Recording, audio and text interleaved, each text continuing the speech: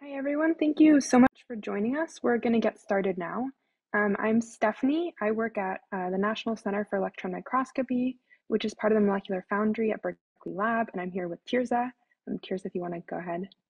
Sure. I'm Theresa Abbott, and I'm the SEM manager at the Nuance Center here at Northwestern University, and I'm a second-year PhD student in the Earth and Planetary Sciences Department. So welcome to the 4th Annual Women in Microscopy Virtual Conference, an event hosted by the Nuance Center here at Northwestern and the Microscopy Society of America's Student Council.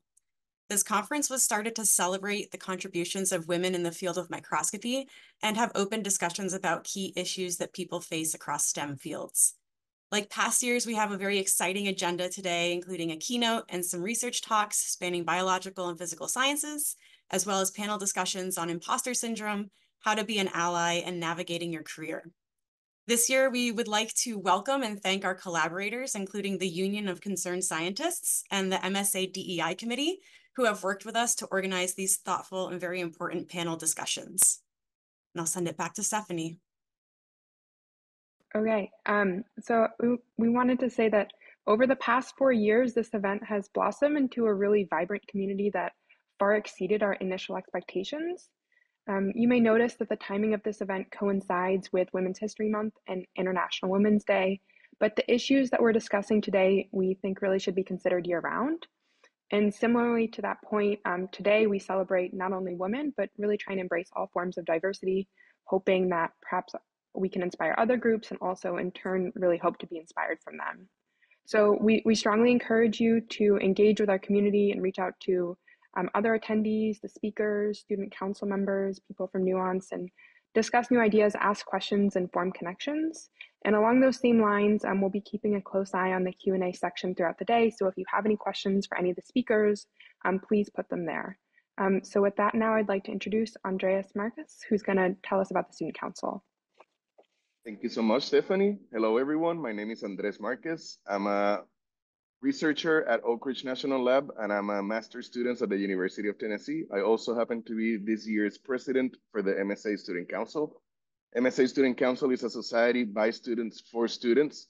We have expanded our workflow to include postdocs since they are an obvious addition to the team and they're an intermediary between us and professionals. So they open up an opportunity to guide us and mentor us through things. The Student Council does a large amount of activities through the year. We try to assist to as many local affiliated society, conferences, workshops. We host social events.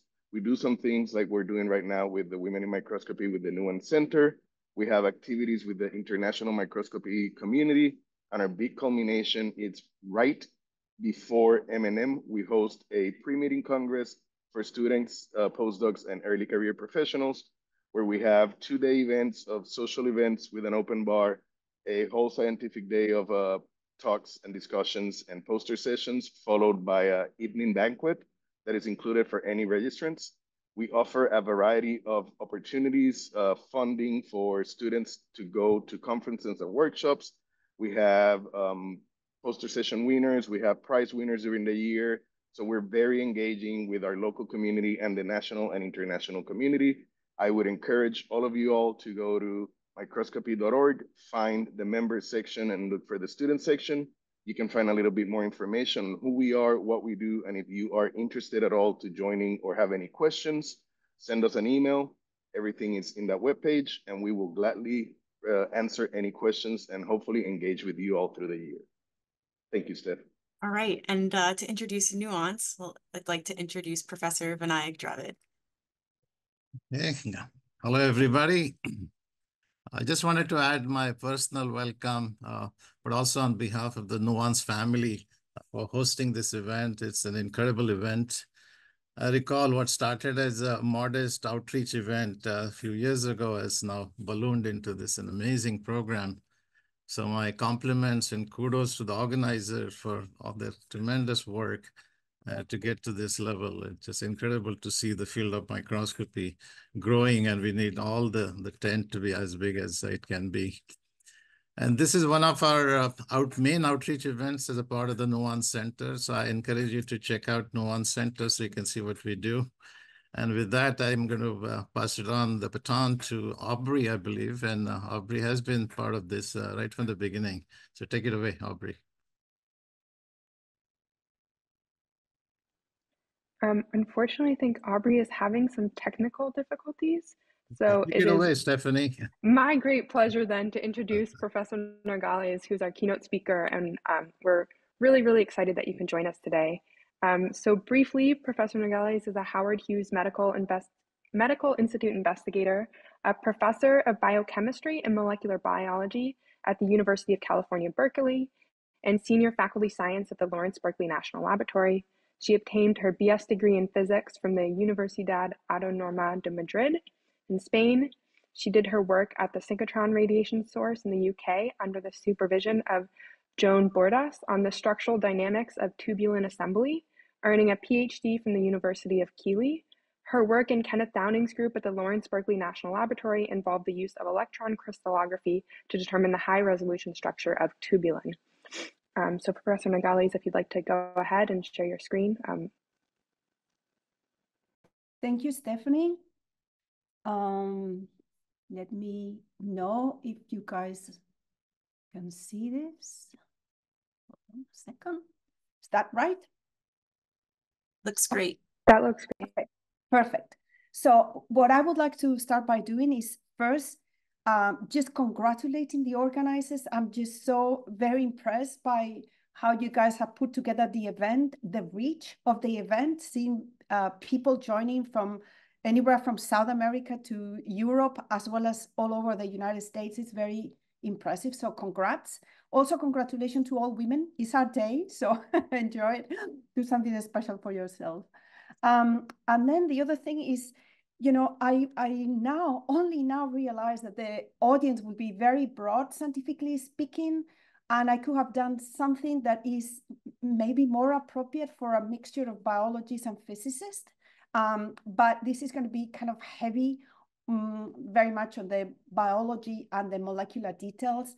My lab uses Cryo-EM to basically visualize macromolecules in the process of doing what they do, and believing that seeing is believing.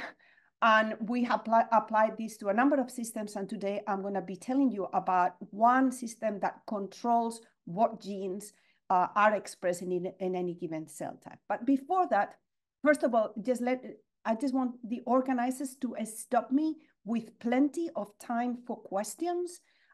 It doesn't matter if I don't get to the end. I would rather go a little bit more slowly and then have time for questions. I don't have to cover everything that is in my slide. But just as a way of introduction, they told me I should say something about myself. So I come from a small town north of Madrid near the mountains. It's called Colmenar Viejo, which translates for something like old beehive. My parents were children during the post-Civil War in Spain. They couldn't even go to high school. They were very obsessed with my brother and I going to college and being white-collar workers, if you want, and knowledgeable and all so far. In Spain then, but even today, you went to the university that was closer to your parents' house, and you live with your parents through the whole process. In my case, I went to the Universidad Autónoma de Madrid, which was fairly new at the time and built next to a military post so that the students could kept under control during the Franco years, during the dictatorship. But of course, by the time I went there, we were already a democracy. I studied physics, influenced a lot by my physics teacher in high school, who was a woman. Ana Cañas, my math teacher, who was also a woman, Avelina Lucas, and my biology teacher was also very influential in me, and I want to say that she contributed to my switching to biology at a given time, Ana de Frutos. So although I had to study near my parents, I decided that for my PhD, I wanted to break free and go somewhere else. And this was, to start with, a little shocking because I have never been out of Spain and suddenly I was there by myself. But I did go to England, where I studied under the supervision of someone that had also moved from physics to biology, Joan Borders. It sounds like a female name, but he is a man. And I went to a synchrotron, one of the original first generation synchrotrons, where I use small angle X-ray scattering to start looking at the assembly of tubulin. And as an aside, in a kind of pseudo quantitative way, I started to use cryo-electron microscopy. And this was late 80s, beginning of the 1990s, where Cryo-EM was still a starting budding technique. Then I went big time across to the Lawrence Berkeley National Lab to do my postdoc in biophysics. I moved with my boyfriend, now husband, who actually worked at the Advanced Light Source, so another synchrotron, as you can see here. But I really moved to do electron microscopy, in particular electron diffraction with Ken Downing, who is shown here together with Sharon Wolf in 1997 when we were so much younger as postdocs. This was the extent of our lab. We were 3 people, just 1 PI and 2 postdocs. And it went very well. We were able to obtain the atomic structure of tubulin on what was the 3rd structure to be obtained by this technique. And this landed me an assistant professorship position at the molecular cell biology department in UC Berkeley. And a couple of years later, I became a Howard Hughes investigator, which really has been very important for my career. Within Berkeley, I have been able to collaborate with amazing people, and these have really shaped my career and what I do. I just want to mention one, because I love this picture. When we were very young, our kids, my younger and Jennifer's kids were 7. They used to be babysitted by the same babysitter when they were babies. At the time, we were already collaborating on things before CRISPR, but of course, she's one of my major collaborators. We continue to collaborate till this day. And this is my introduction. My lab works on a number of things with 2 major things, microtubules and gene expression regulation. And this is what I'm going to be telling you about in the context of our studies of polycomb repressive complex 2, or PRC2. Now, this is a complex that does one thing and is modify a lysine in a particular histone within the nucleosomes that condense our chromosomes for the physicists. This is like painting or giving special properties to chromosomes. In this particular case, doing the chemistry that adds 3 methyl groups to this particular lysine, K27, in histone H3, so acting as a writer of this modification. This is what is done by the subunit ECH2 within the complex. It's going to end up ultimately silencing the gene. Now, within this core complex, there is another subunit, EED, that I will also be mentioning a lot because this is a reader of that modification. So this subunit is able to bind to the modified lysine and in the process allosterically activate the methyltransferase domain of ECH2. And this is thought to be very important for the spreading of this modification so that entire regions of the genome get modified and silenced. They cannot be read.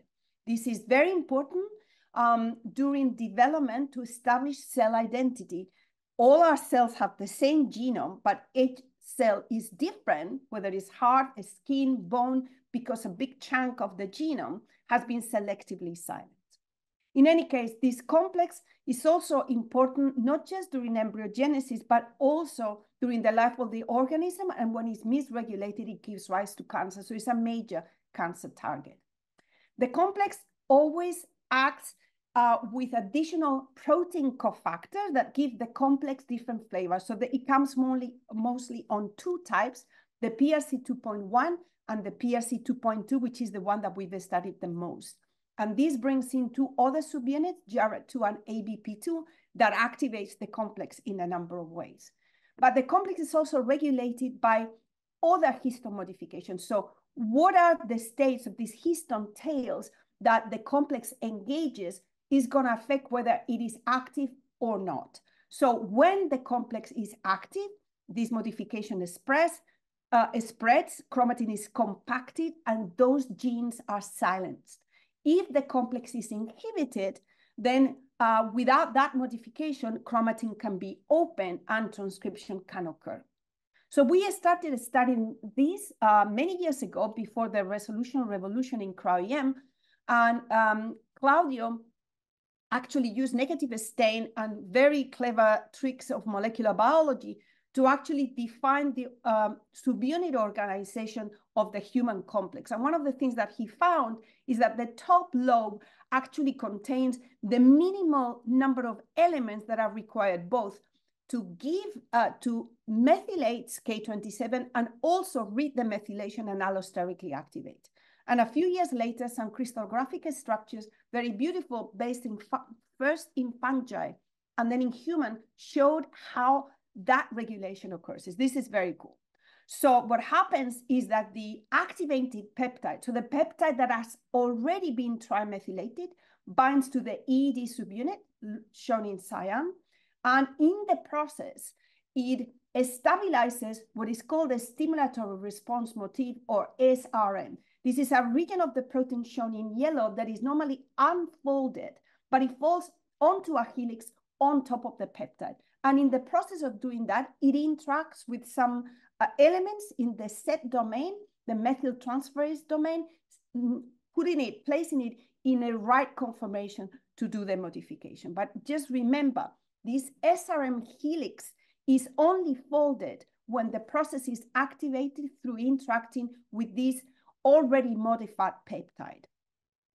So in order for us to obtain a Cryo-EM structure, we have to overcome the fact that this complex is very unstable during sample preparation. And Vignesh, when he was in the lab, he had to use both cross-linking and a carbon support to try to make the complex more robust and away from the air-water interface. At the end, he was able to generate a whole structure of the complex, this PRC 2.2 with the two cofactors, and actually found that JARET2, which itself is methylated by ABP2, just like it had been shown biochemically, is able to bind to the allosteric site, and structurally we could see how it stabilizes the SRM and gives rise to the right conformation of the methyltransferase. So Simon at the time decided that what he wanted to concentrate on was looking at how the complex binds to chromatin, the natural substrate. But he went a little beyond. He was very brave. He decided to look at a boundary condition where one nucleosome that is unmodified is next to one that is already trimethylated. And the idea is, could he see it bound so that both of them are engaged, one activating and the other one being methylated? So he was able to see it, to do it. Unfortunately, the conditions, he could not use cross-linking or carbon support because it was not compatible with obtaining the structure. So in the process, part of the complex blew up, but the part that interacts with the nucleosomes was perfectly stable. He was able to see how the complex bind to both of these nucleosomes using the DNA, so using positively charged surfaces on the protein interacting with the negatively charged phosphate backbone of the DNA. And he was most importantly able to show how the trimethylated histone tail from the already modified nucleosome is able to bind into the allosteric site and stabilize the SRM helix. The resolution here was not very high because of the flexibility of the complex, but was enough that we could use docking of available structures and see the presence or absence of these structural elements. The most important thing, as I said, is this was the first time that the complex was being seen bound to nucleosomes, and he described how these positively charged surfaces are able to bind to the nucleosomal DNA.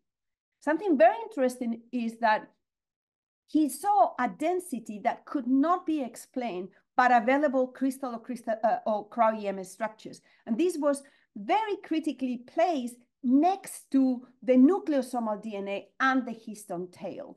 And most importantly, very close to a particular lysine in that histone tail, which is itself modified by other complexes that can affect the activity of the complex that I may be able to get to later on if I have time. Now, so our studies have shown us how the structure can initiate through methylation of cofactors. So these that themselves can be localized in certain regions of the genome by some means. So I just told you that the JARET2 can be trimethylated. And what I didn't tell you yet is that JARET2 was already known to actually recognize another modification in chromatin. This is one that is imparted by the polygon repressive complex 1, which is able to ubiquitinate, so it's another type of modification, a different lysine in a different histone. And the complex is able to recognize it and then, of course, methylate the K27, which is its job. And as I told you, then that methylation via interaction with two nucleosomes can keep activating the complex. So to study the complex bound to nucleosomes, we decided that we wanted to use a method that will preserve well the structure.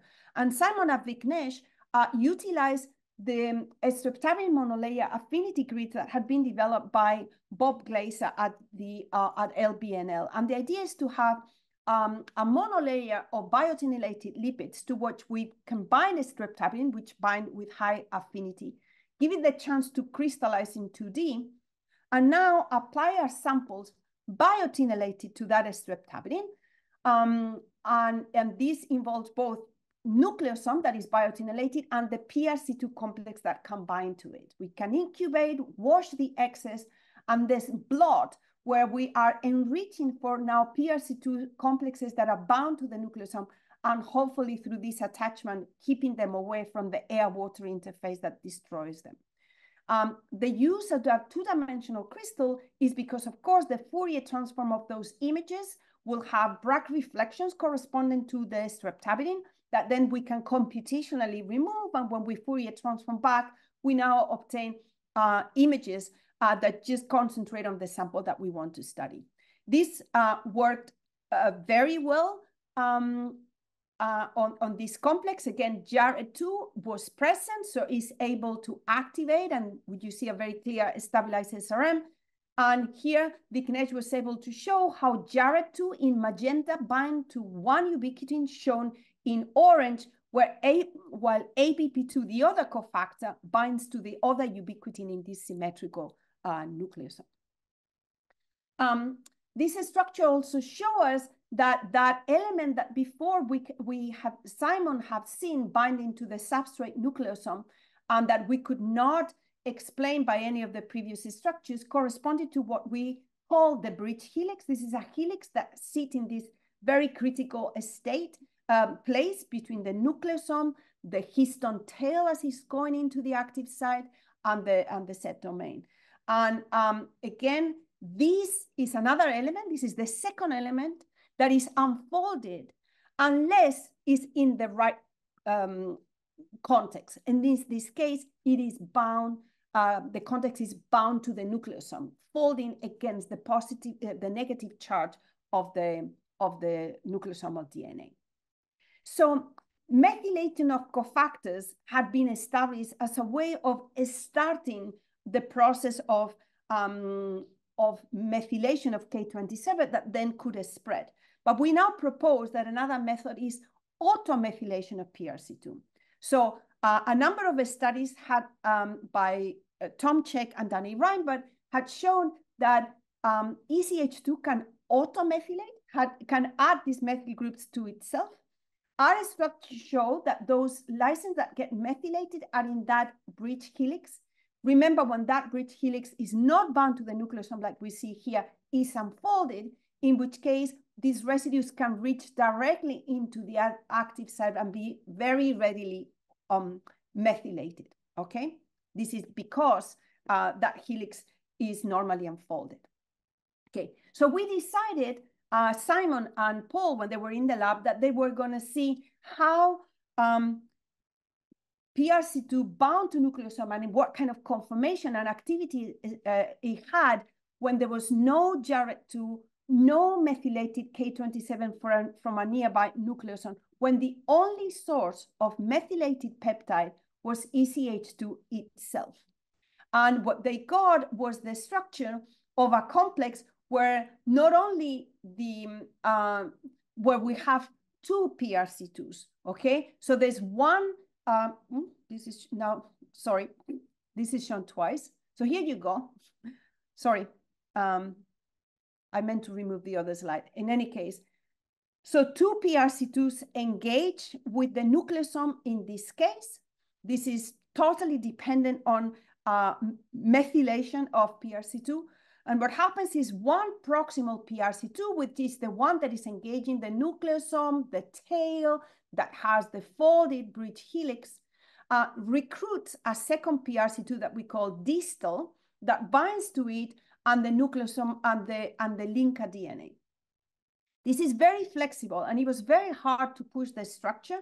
Just let me tell you that for the aficionado, that what works best for us was 3D flex analysis, in which Paul used 3 bodies and 5 nodes. This is just to show you between the gray and the yellow, the range of motion that is seen in the linker DNA and therefore in the distal PRC2. At the end, working with these 3 bodies, we were able to push the resolution to different extent, to the point that we could actually generate a model for the whole assembly. If I turn things around a little bit so that you can get them in the orientation that I've been showing you so far, and then I open these 2 interacting PRC2s like a book. What I'm marking here are on what the circles mark the regions of interactions with DNA.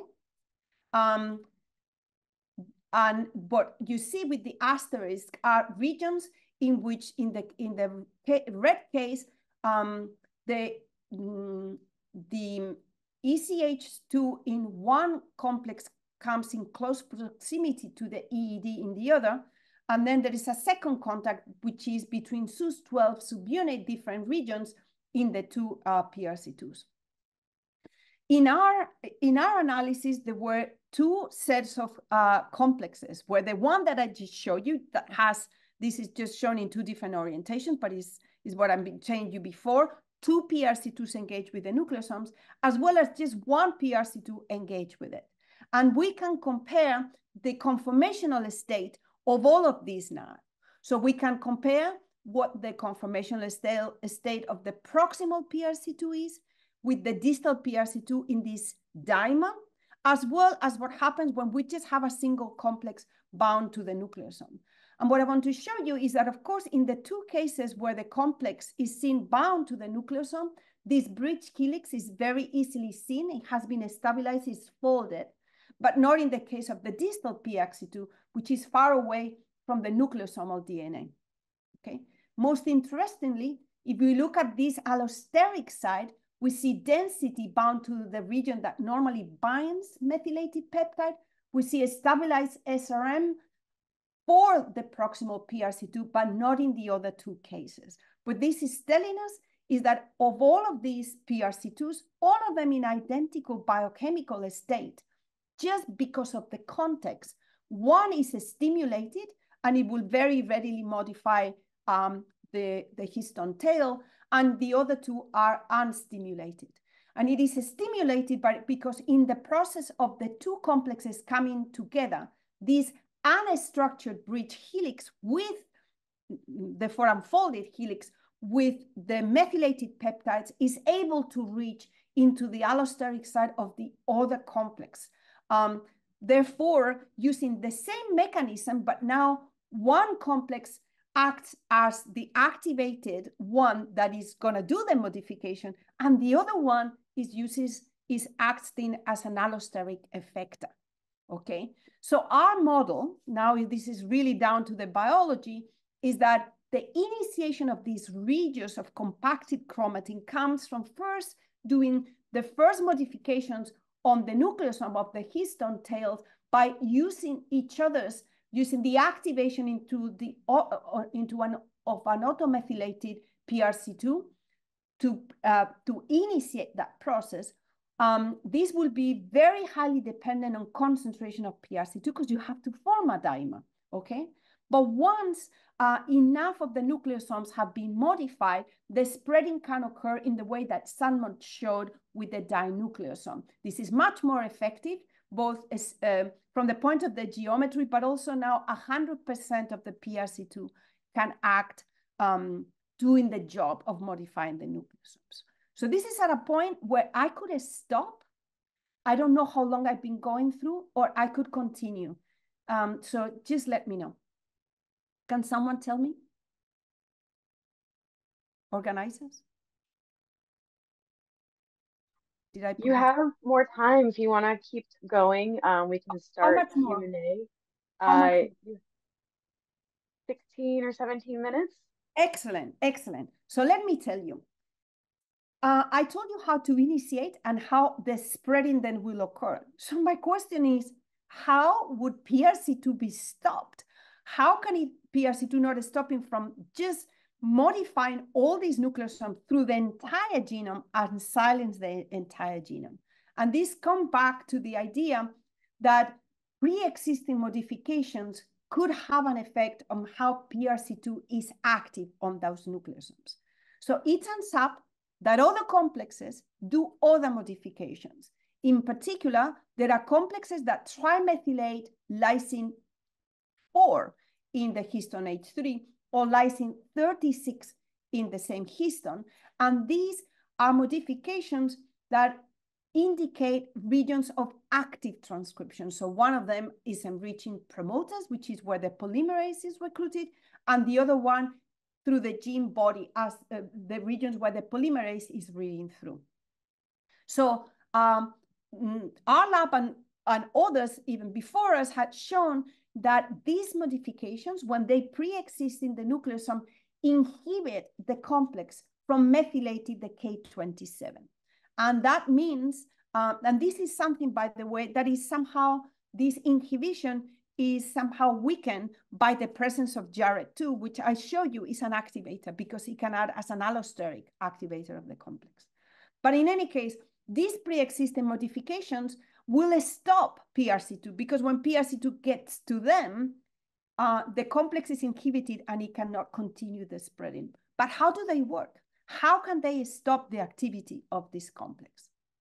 So what I'm showing you here are the structure of some schematics of the complex engaged with nucleosomes, where the complex can be just the core subunits, or it can include the Jarrett2 that is methylated, and where the complex can be engaged with naive and modified nucleosome, or with, as you will see in a minute, with nucleosomes that already have some pre-existing modifications. And this is put on a scale of activity, okay?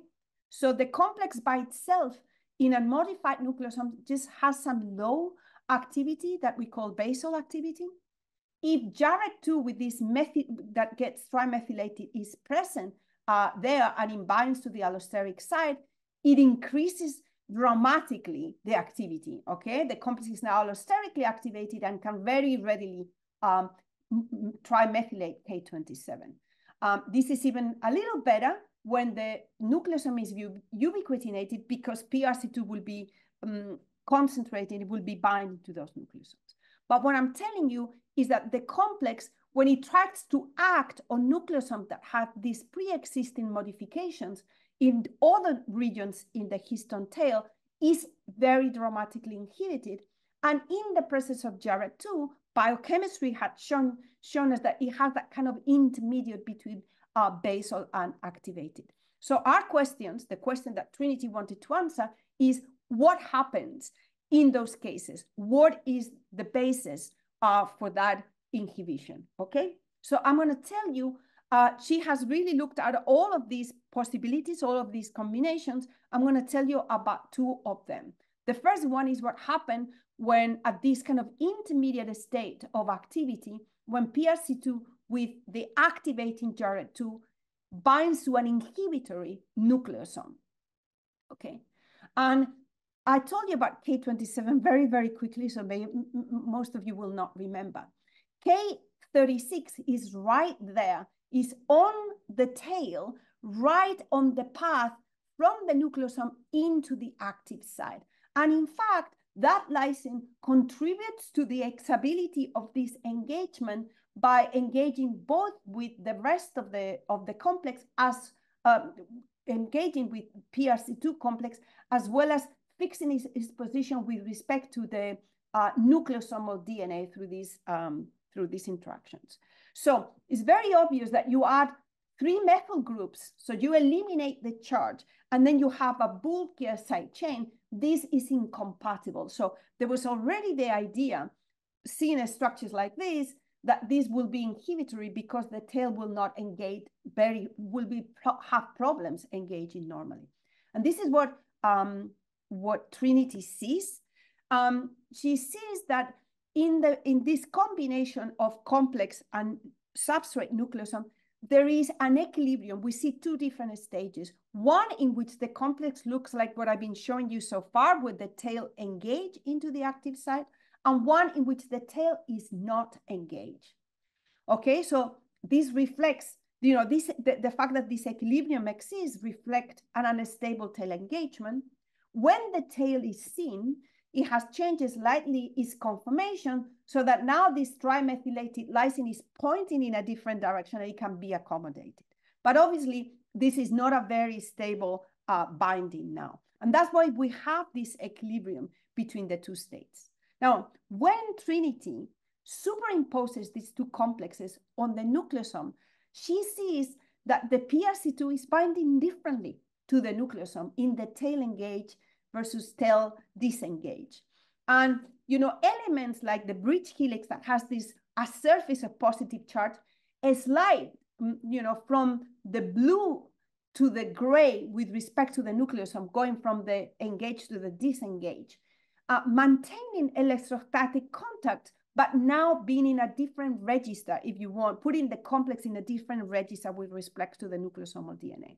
This is shown here in this morph, moving from what she sees in the case of the tail engaged and the case of the tail disengaged. This shows us that the complex is happy to bind anywhere in the nucleosome.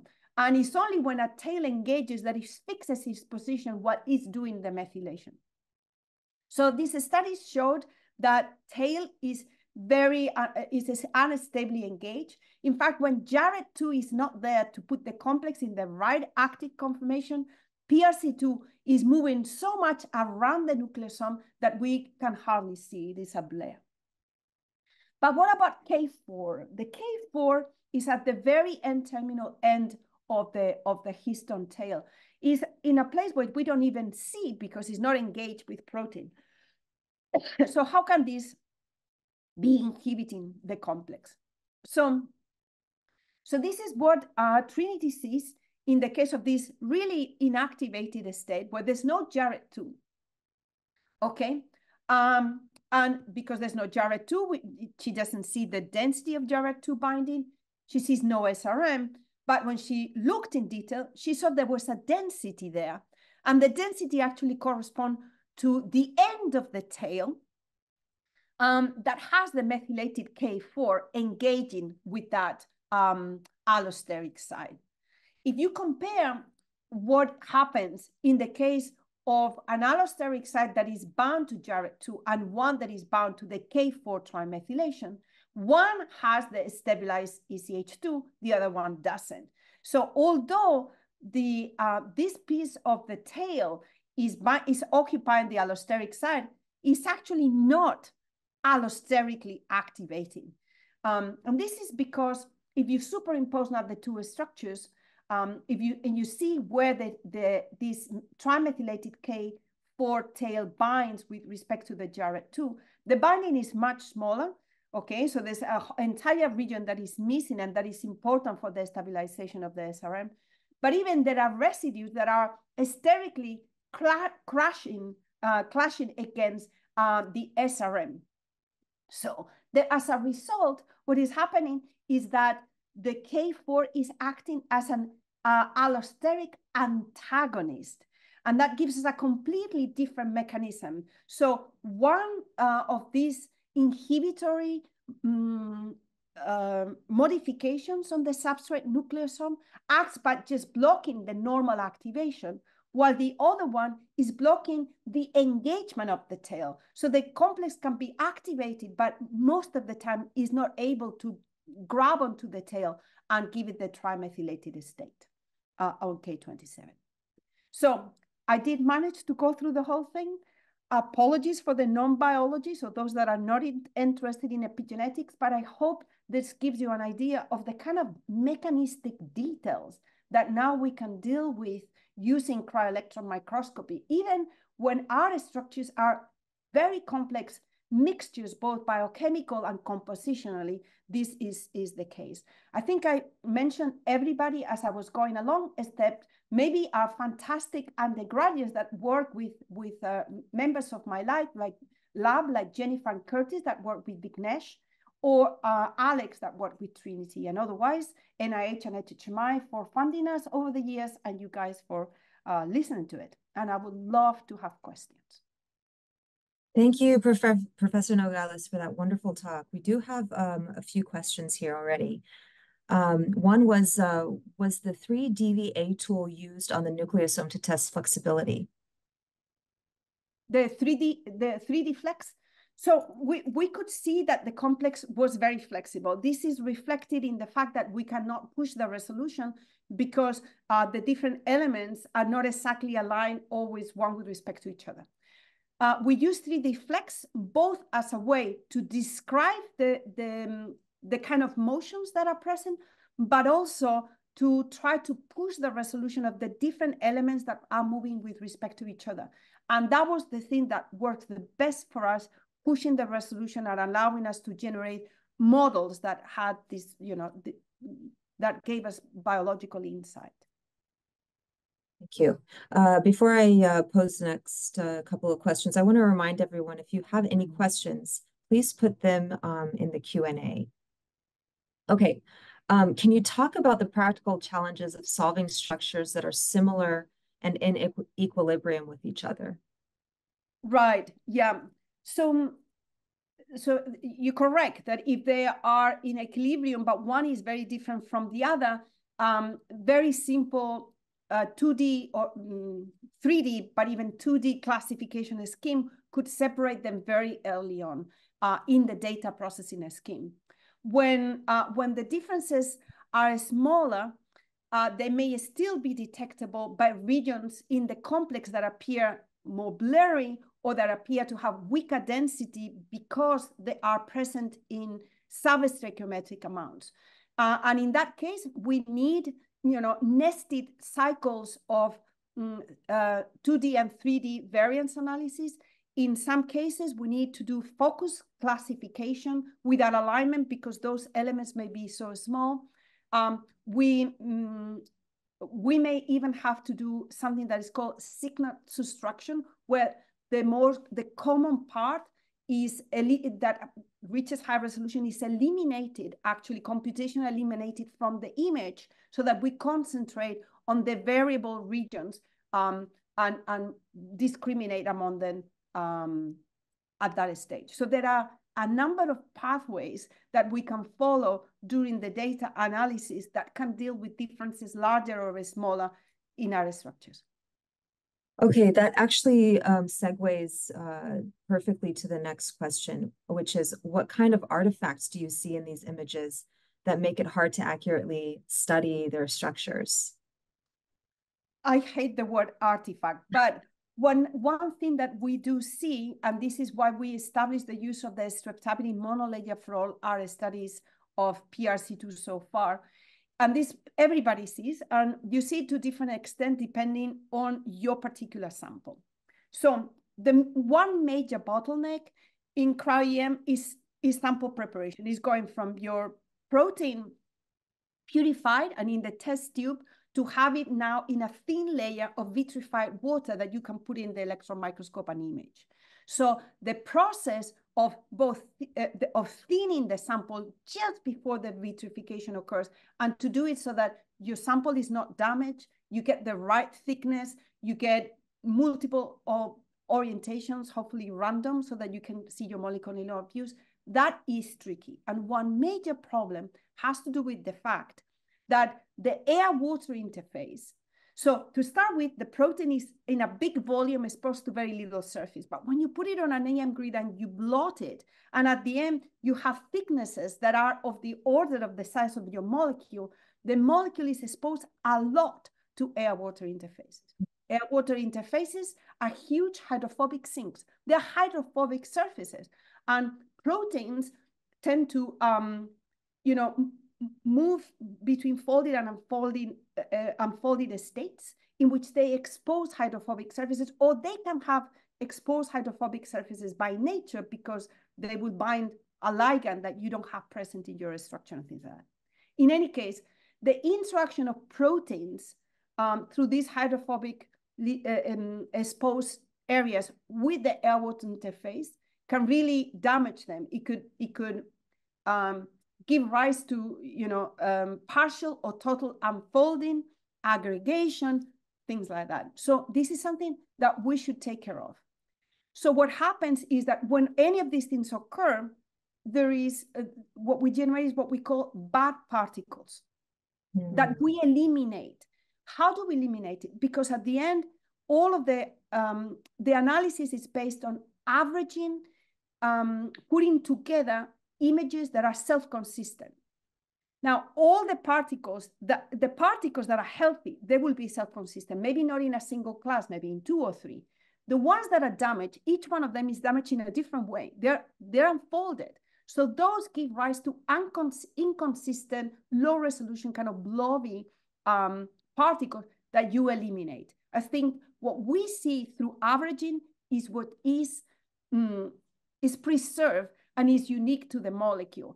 And if we do see it, it is there. It may be that if we don't see it, it's because we have not captured it. But what we see, I would not think that is an artifact. Furthermore, when we get to resolutions better than 4 angstrom, we can feed atomic models. We can see side chains. So we need that. That's real. We know that that's real. That's my answer. Long, but. Thank you so much, Dr. Nogales. I'm going to take the last question. I'm not a structural biologist. My interests in research are more on the translational side. So this question is going to come from that perspective. What implications does this have in understanding disease and health?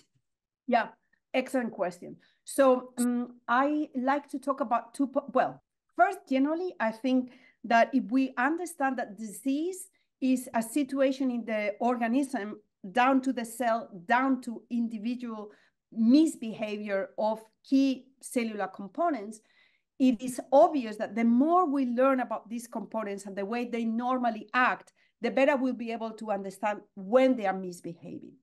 One obvious thing that we get through getting atomic structures of these cellular components is that we can place in them missense mutations, so mutations that happen that give rise to a change in amino acid that can therefore have an effect on the structure and the dynamics of the protein. So we can place them, and by seeing where they go in the context of our functional studies, we can understand better the principles of those hereditary diseases that occur, or mutations that happen in cancer during adulthood. But obviously, the most interesting thing is that most therapeutics are small molecules that act by binding to pockets in the surface of proteins and altering how they function.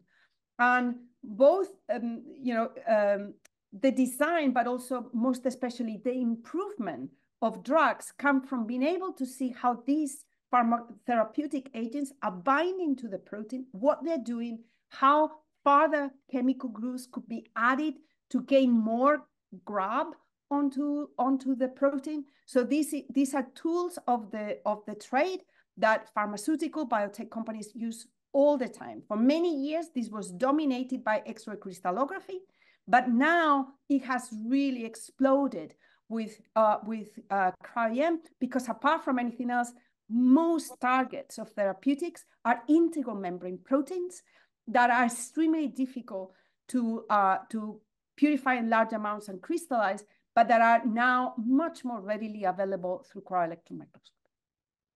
That's amazing.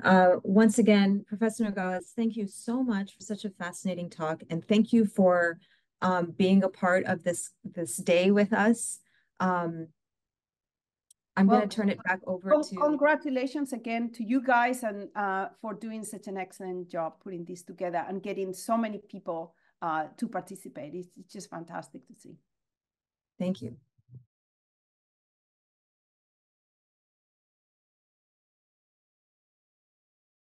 I'm Louisa. I'm this year's MSA Student Council past president. So this is my last year serving on Student Council.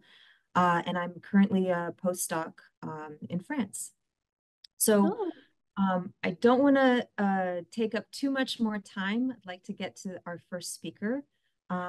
Katharine Miller is a research scientist at Stanford University, and her talk is titled Novel Submembranous Protein Detection Method, SUB-immunogold-SEM, Localizes the Mechanosensitive Channels of Auditory Sensory Cells with Nanometric Precision. Dr. Miller, take it away.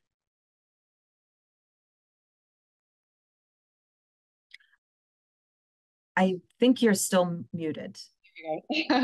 Thank you so much for the opportunity to present today. I'm Katharine Miller. I am a research scientist at Stanford University in the Department of Otolaryngology, where I study hearing loss.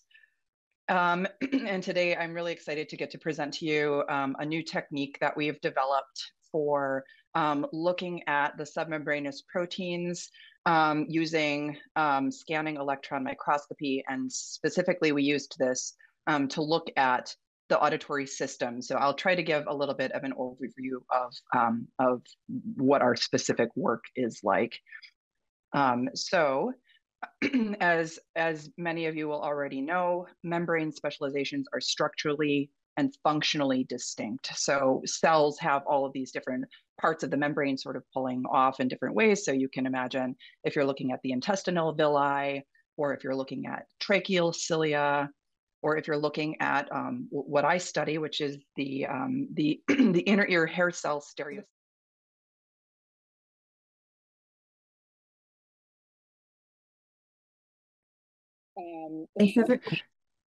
So the inner ear stereocilia, which are important for taking the mechanical stimuli of sound waves and transducing them into the impulses that are sent to the brain.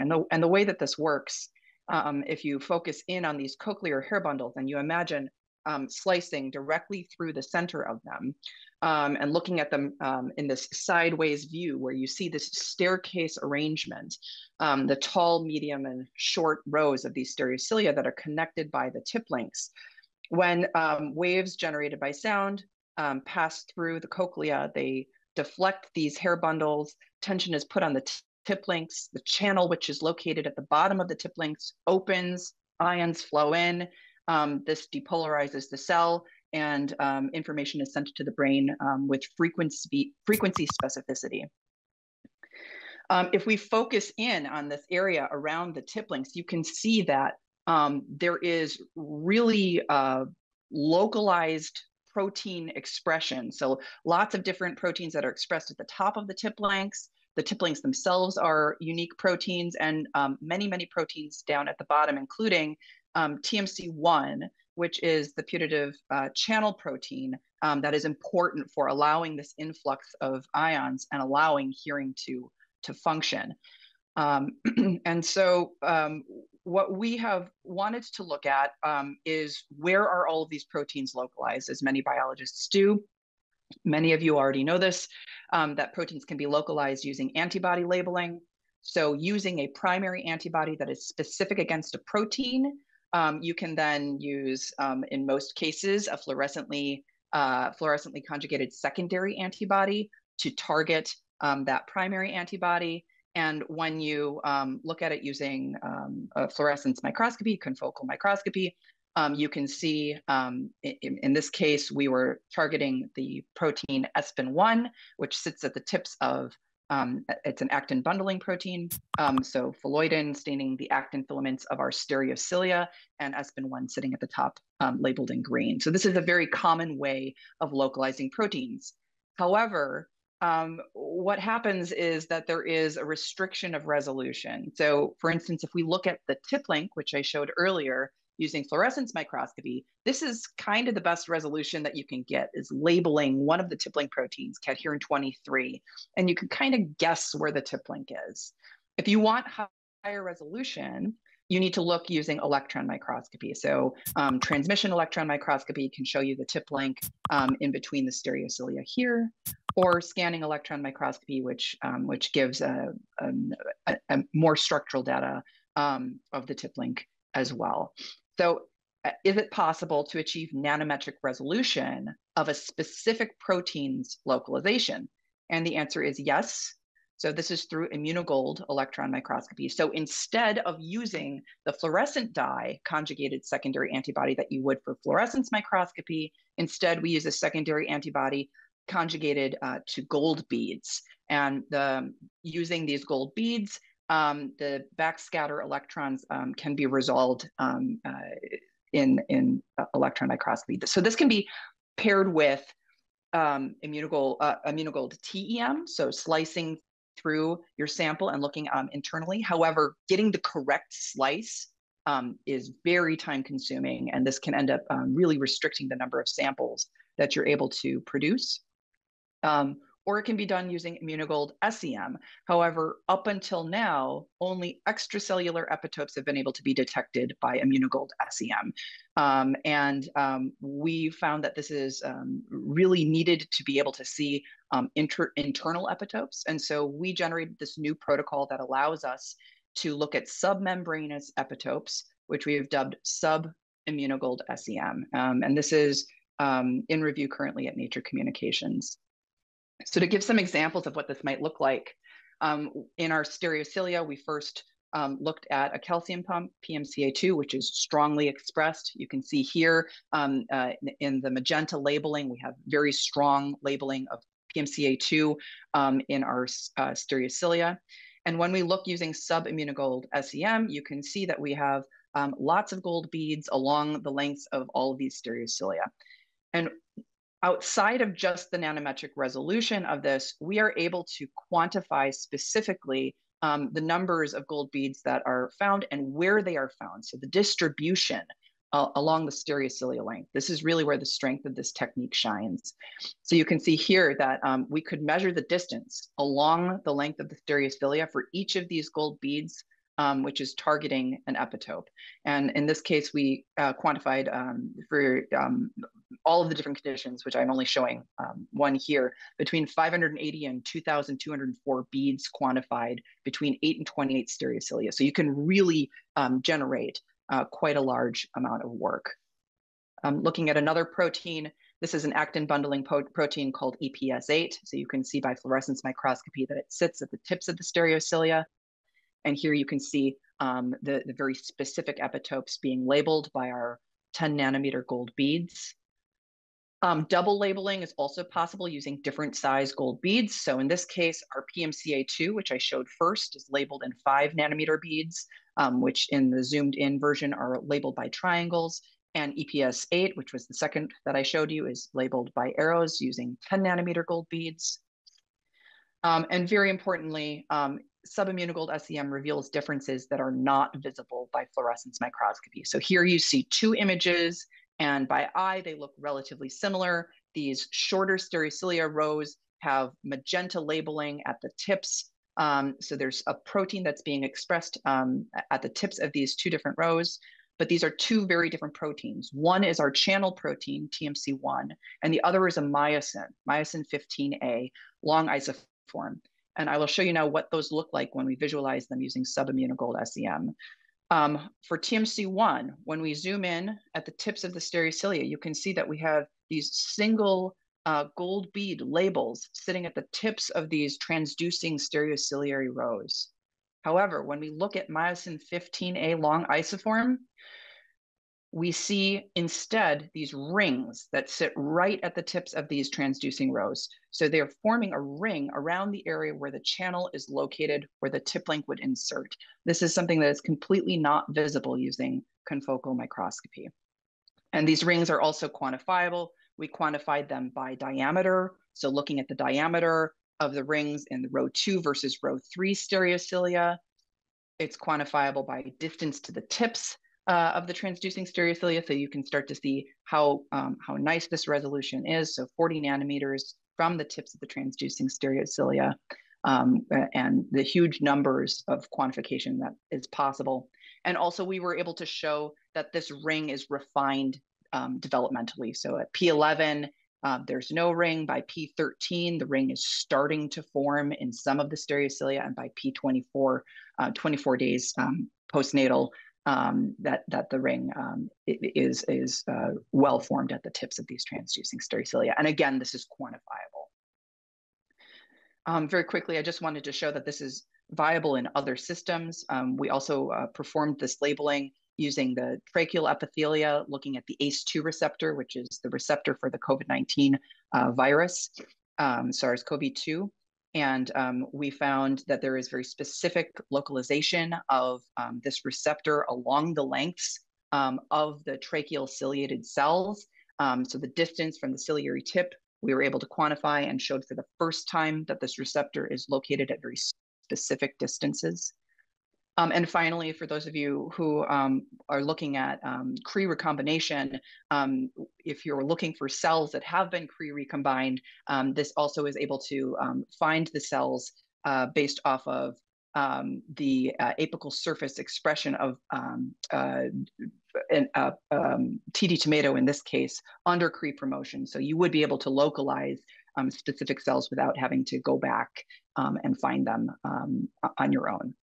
And with that, I'd really like to thank the members of the lab that I work in, particularly Professor Nicholas Grier and Pei Wang, who helped me a lot with this project, all of our collaborators, the Department of Otolaryngology, and our funding, and you for your attention. Thank you so much, Dr. Miller. That was very, very interesting. We already have a question in the chat. Is there something about the stereocilia or cilia plasma membrane that makes some submembrane labeling possible using low-dose Triton, or is your approach possible through the regular plasma membrane surface of a cultured cell? It's a great question. We haven't tried it with cultured cells, but because we are able to see labeling through the apical surface of the cells that we look at, I don't see why this wouldn't be possible.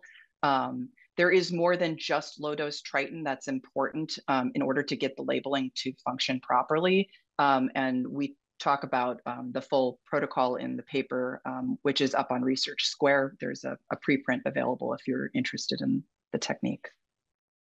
Excellent. Thank you so much. If there are any more questions, please put them in the chat for Dr. Miller, but for the sake of time, I'd like to move on to our next speaker. We have Theresa Wiesner, who's a postdoctoral researcher in the Neurophysiopathology Institute in Marseille, France. The title of her talk is Role of the Membrane-Associated Periodic Scaffold in Regulating Exocytosis Along the Axon. Dr. Wiesner, I'll let you have the floor.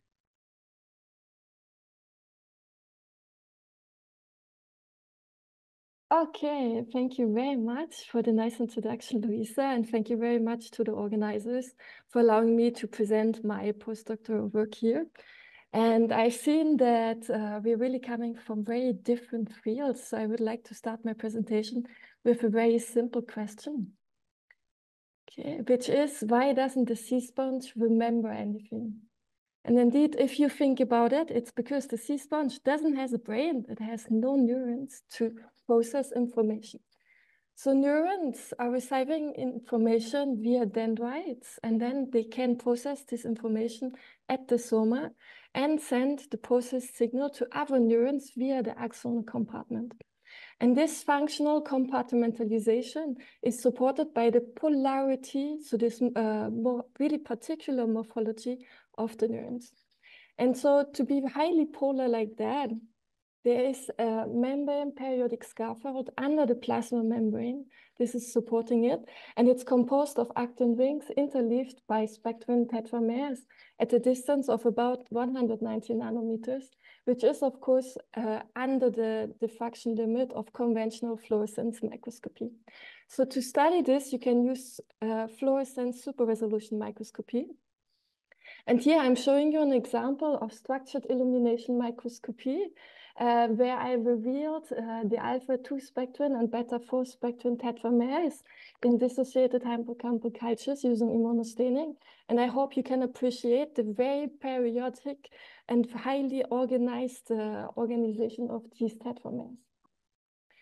And while we looked at this, we realized that this organization, the membrane periodic scaffold, stops at presynaptic sites, the sites of interchanging communication between different neurons, where there we can have vesicular release to release neurotransmitters to the next neuron. And so what we hypothesized is that maybe additionally to being a supporter of the physical and morphological organization of the neuron, maybe the membrane periodic scaffold is also building an insulating layer under the plasma membrane, preventing spurious exocytosis of vesicles outside of the presynaptic boutons. So to address these questions, I aimed to map exocytosis along the axonal compartments, and then to link the scaffold organization to the patterns of exocytosis. And in the long run, I would like to reveal the nanoscale relationship between the scaffold organization and the sites of exocytosis. So to start things first, to really identify exocytosis along axonal compartments, I'm introducing VAMP fluorine. VAMP is a marker of exocytosis tagged to a pH-sensitive GFP variant, fluorine. And as you might probably not know, but interestingly, vesicles are very acidic inside. And so the fluorine is quenched when it is facing inside. However, when we have exocytosis, fluorine will then face the extracellular milieu, which is neutral, and then, of course, fluorescent. So here we have two examples. On the left-hand side, we have exocytosis, where here the exocytosis event is spreading out on the axonal compartment. And on the right-hand side, we have a very tightly, spatially confined exocytosis event, which you just see as a small little blip. So by introducing the VAMP fluorine into neurons, I can observe the soma, the dendrites, and also the axons that you see here as thin, very small, thin filaments in the image. And then we can take a video of this living neuron, and hopefully you will be able to see some exocytosis in dendritic compartments and also maybe in the axons, and not only vesicles that are being transported along the axon. It's a little bit difficult to see. I have a trained eye, but to highlight then where we have exocytosis in the synapses or in the axons, we also added in our lifestyle imaging condition a marker of active synapses. And this allows us then not only to show that there's exocytosis on dendrites, but also on different axonal regions.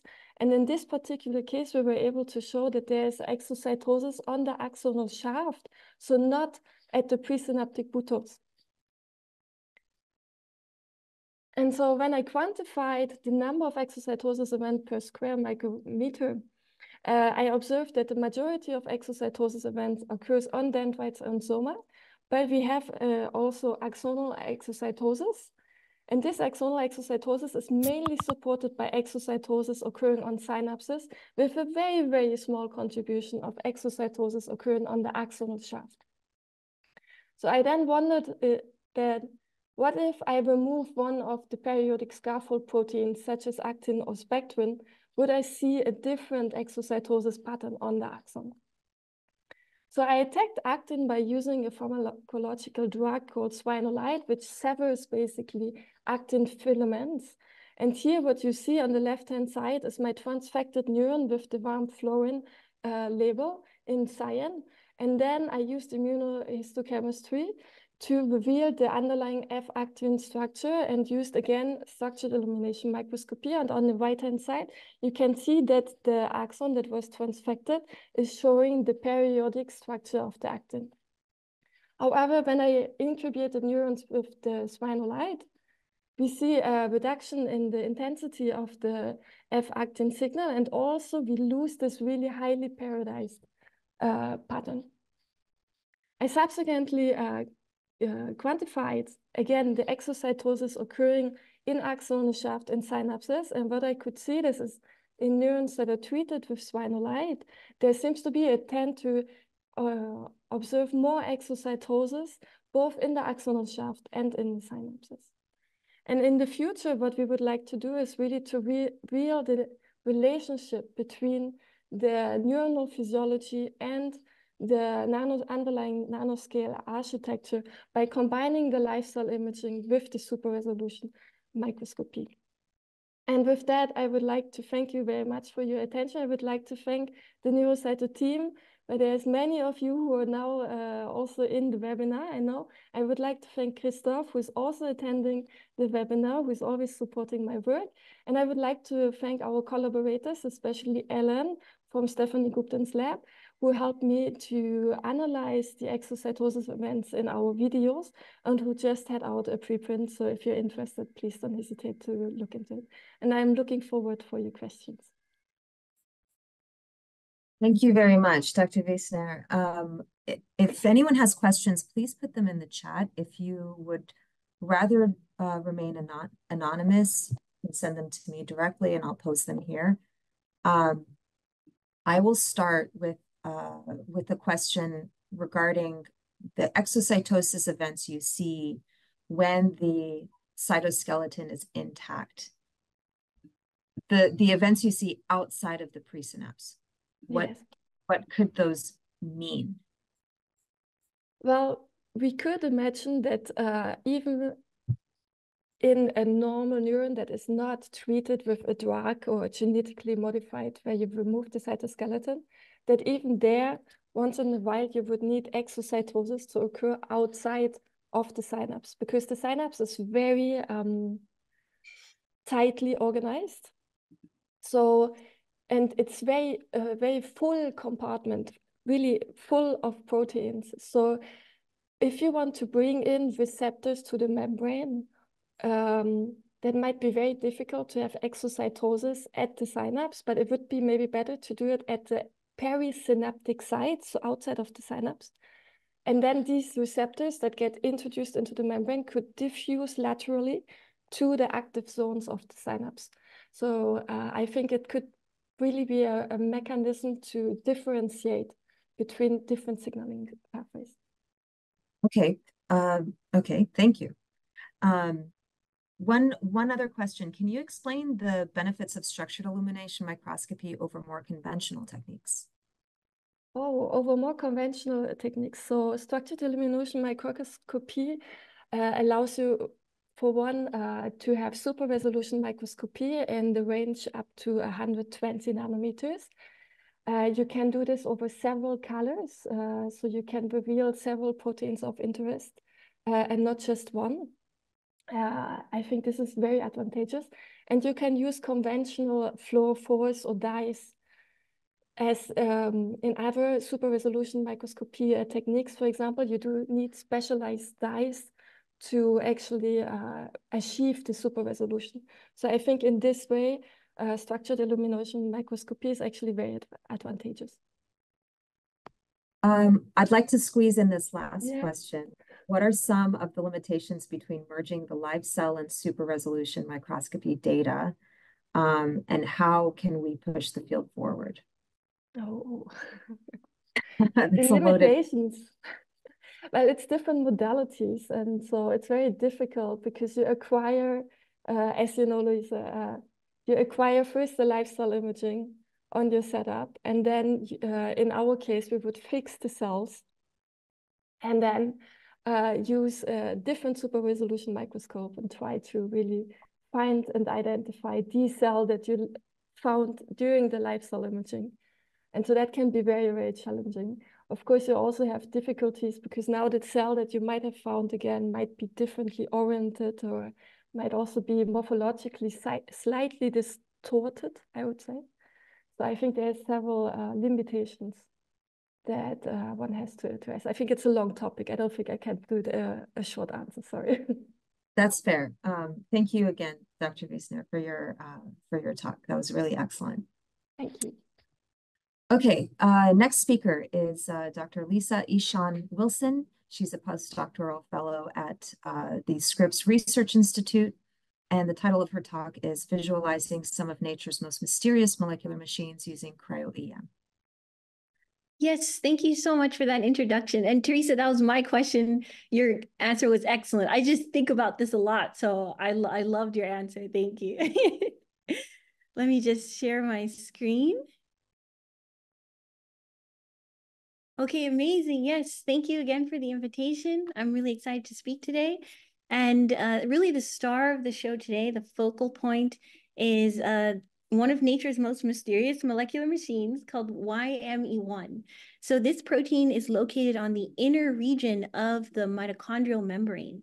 So mitochondria, the powerhouse of the cell, they have two membranes, and that becomes really important for how different information is shuttled across the different compartments and how the things that shouldn't be there or need to be moved are really surveyed and shuttled around. So this protein YME1L is really critical for doing that across the inner membrane and the matrix. And so I'll talk today about how Cryo-EM, cryo-electron microscopy, has been a really great tool for starting to unpack some of the mechanisms behind this.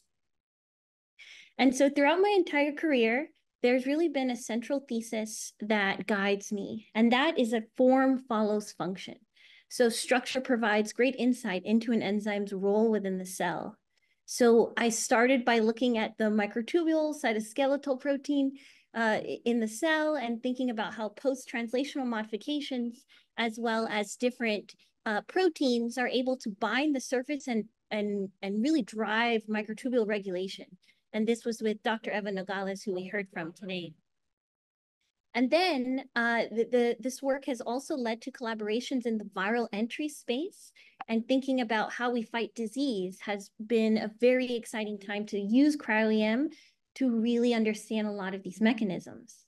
But again, the star of today and the focus of today will be on my main postdoctoral work, which is, again, YME1, this inner mitochondrial protease that is critical for not only degrading, but doing other functions as well that I'll go into more detail about, and has really helped me hammer this thesis home in that studying its structure and all of its different conformations is providing great insight into its deeper roles within the cell.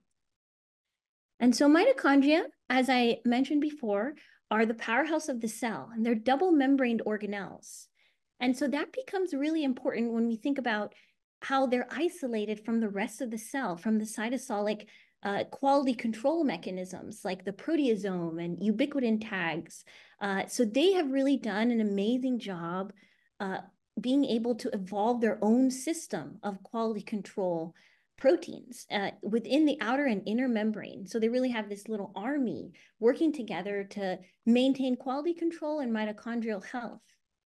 And so for my postdoc, what really drew me to the Scripps Research Institute was this work on inner mitochondrial proteases, and specifically YME1L.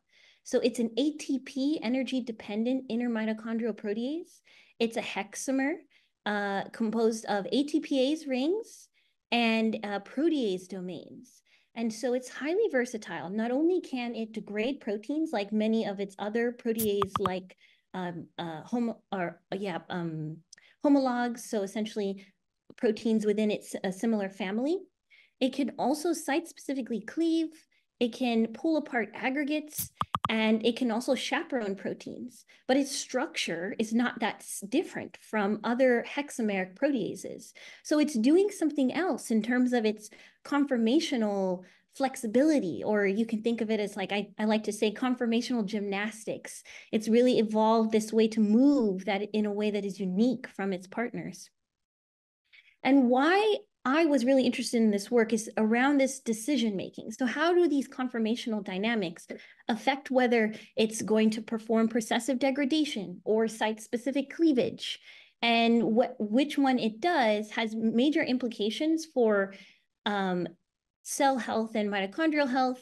And we see that, for example, under stress, a high-fat diet, for example, mice were found to die. In cancer, when you have a loss of function mutation, that actually helps with tumor suppression. And then when there are different mutations associated with site-specific cleavage, its other modality, we see that there are differences in how mitochondria dynamically move. So whether they're fusing together or coming apart. And this has implications for chemoresistance or malignant progression.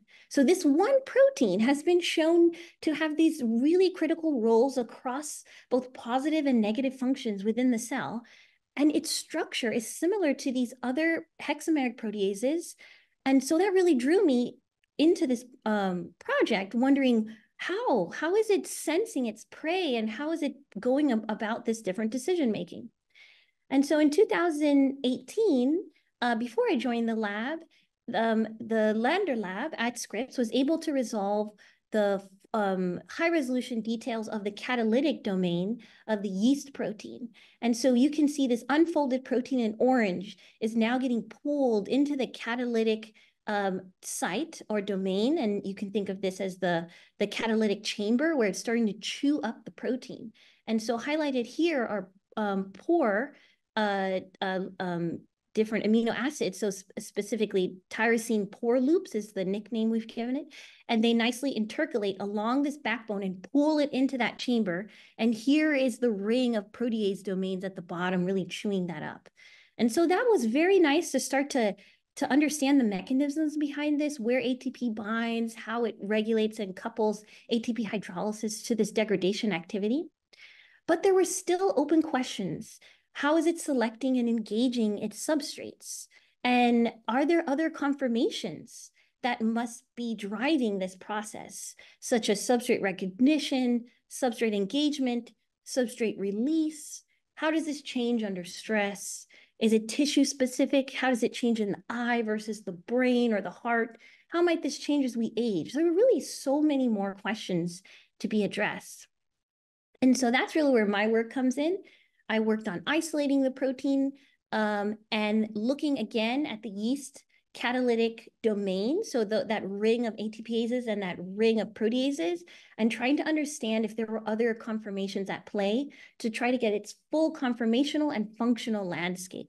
So first we used a bacterial expression system to isolate it, freeze it on the grid, which Eva today did a really beautiful job introducing Cryo-EM in the process. Then we plunge freeze. It's a very fast process. Use a high-end microscope. I specifically use the Arctica. And then we can collect on a very nice detector to start to get 2D images of YME1 really in action. And what I want to highlight here is that it had this really major sort of array of different conformations that I could see right away.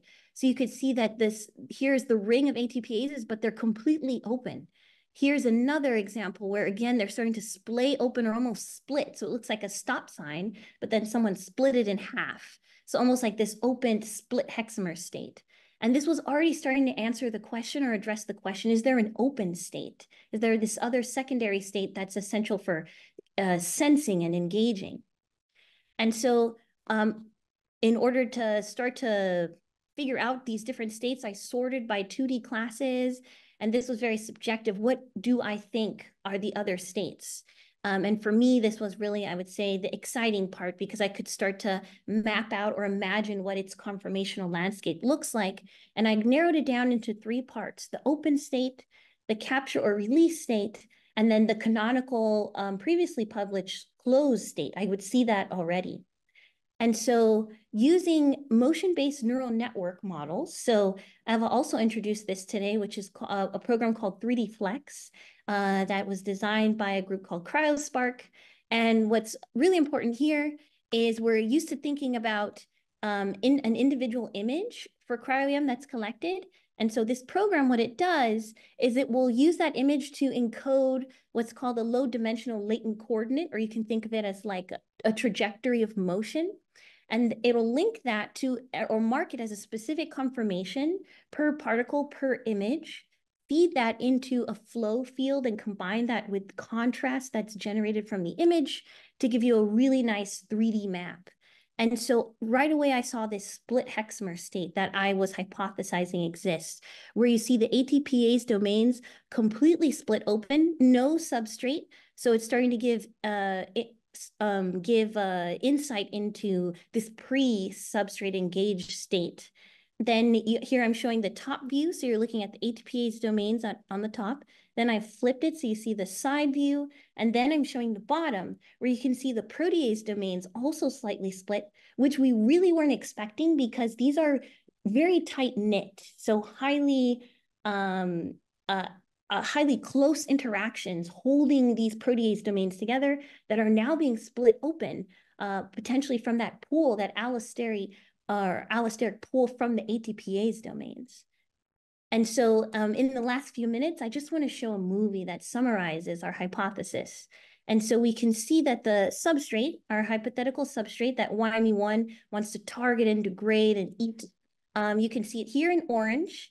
And then it comes close to the ATPase domains and to YME1, where close enough so it can start to sense its presence and lock it into place, then nicely position it, because we could see not only the open and the close, but I haven't showed this, but we saw intermediate states that we could track and that are feeding into this movie. So it positions the prey, and then it can just, oh, thank you so much. 1 minute, yes.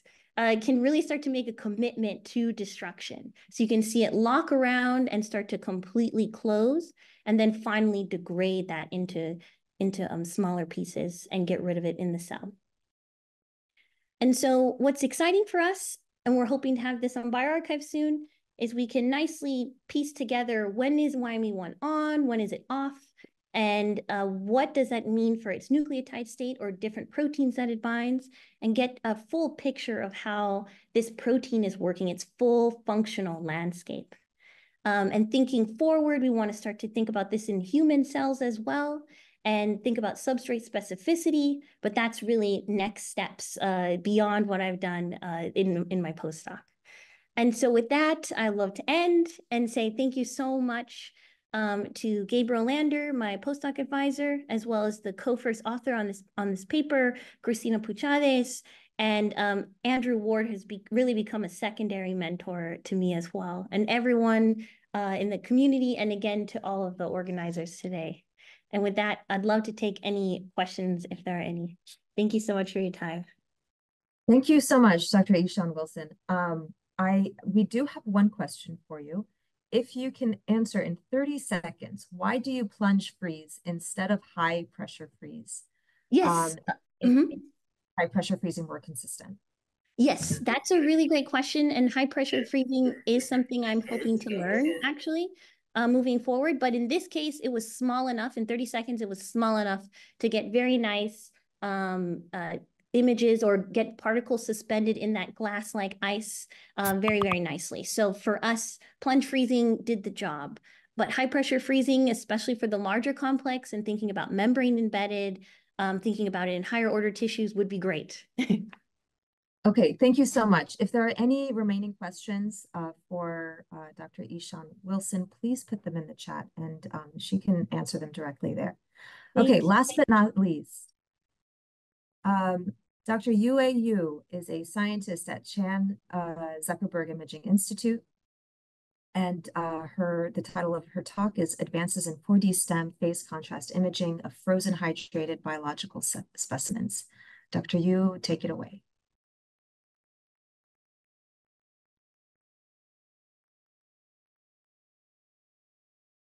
Looking for my unmute button. Always hard to find. Hello, everyone. My name is Yue. I am currently a scientist at Zuckerberg Imaging Institute.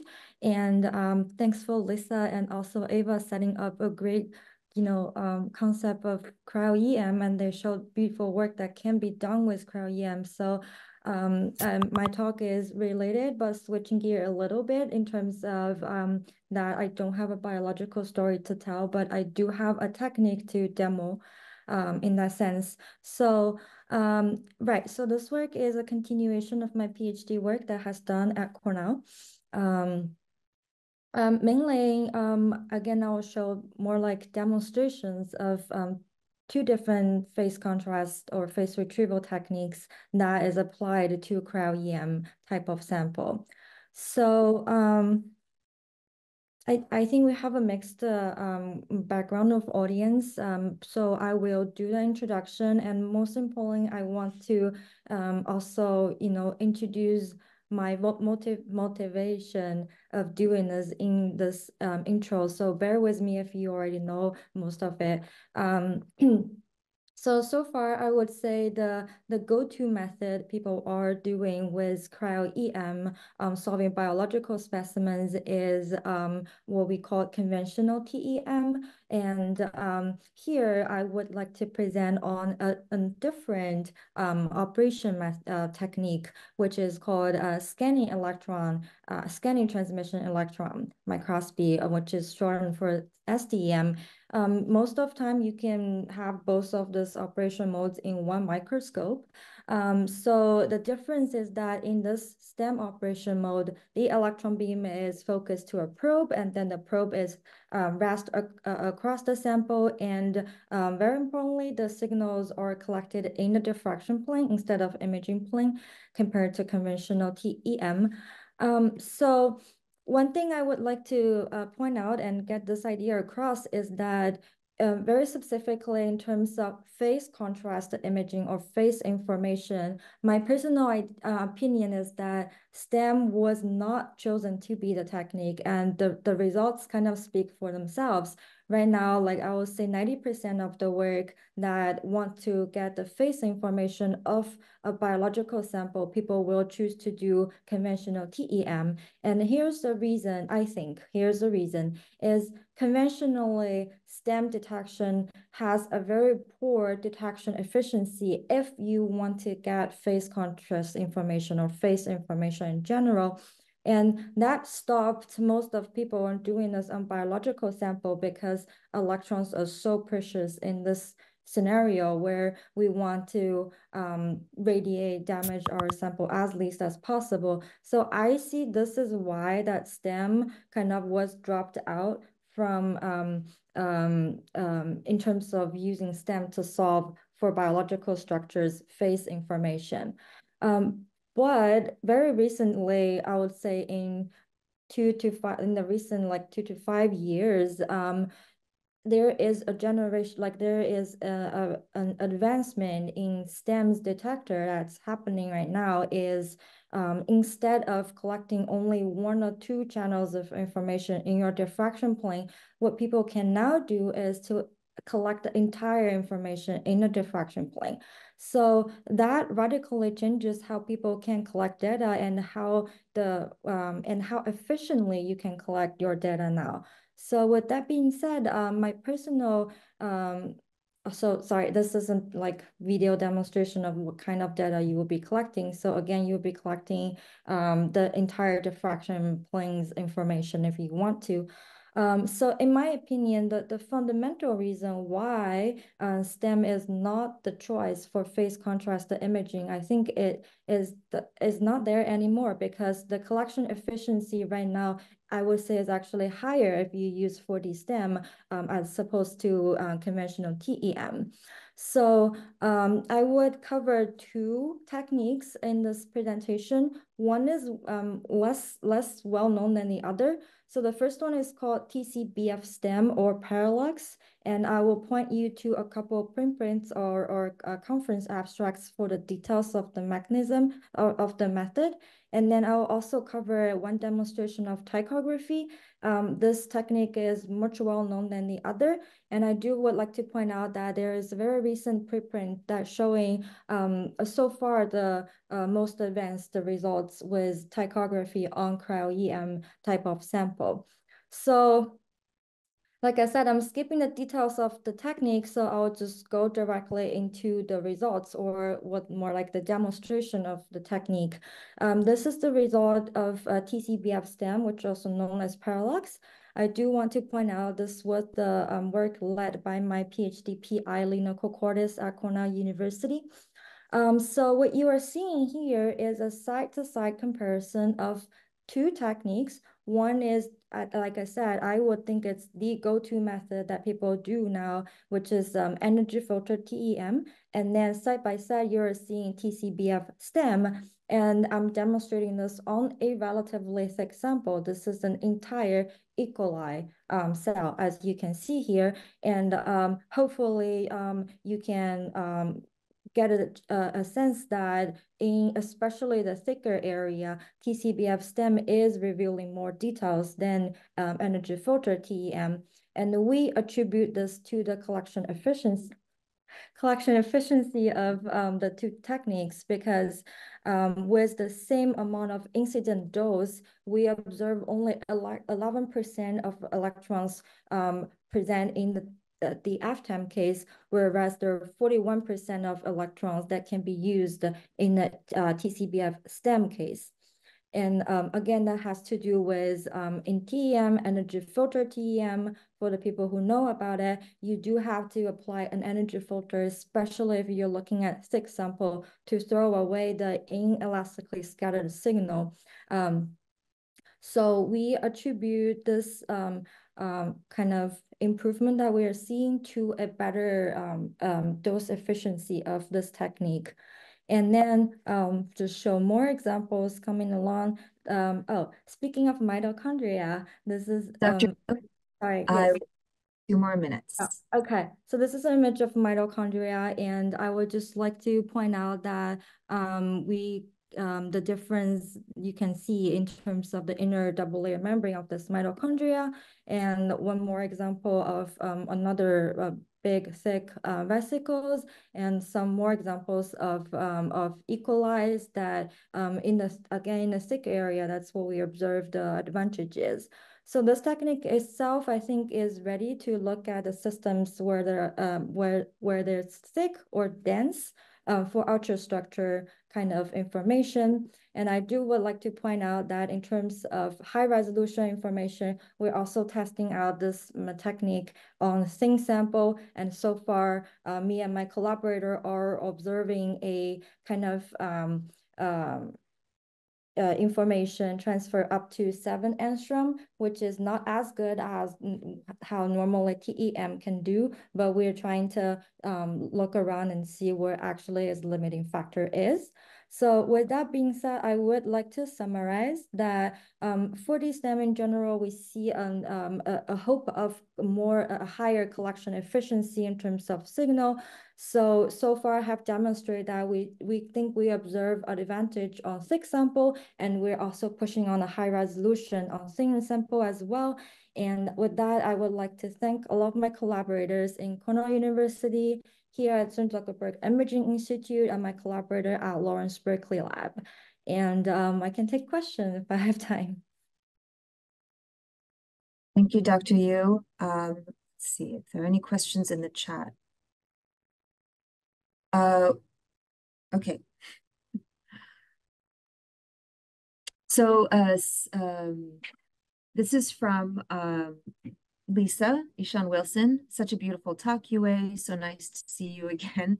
7A is amazing progress. What was the process like to prepare mitochondria on the grid for 4D STEM data collection?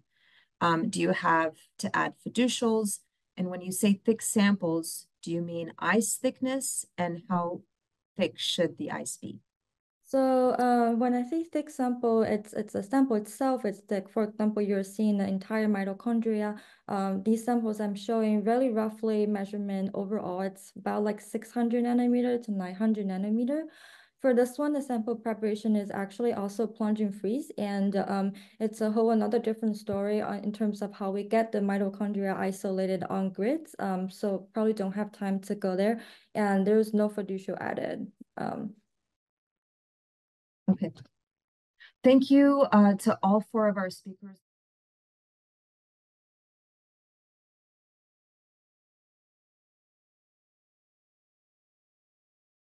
We'll now get started with the research talks portion of the conference. We're lucky to have a mixture of postdocs and graduate students giving talks today. Each speaker will have about 15 minutes for their presentation. If speakers, you could please leave 2 to 3 minutes after your talks for questions. And then if you have any questions, please feel free to put them in the chat as we move along, and then we'll have time for them after the talks.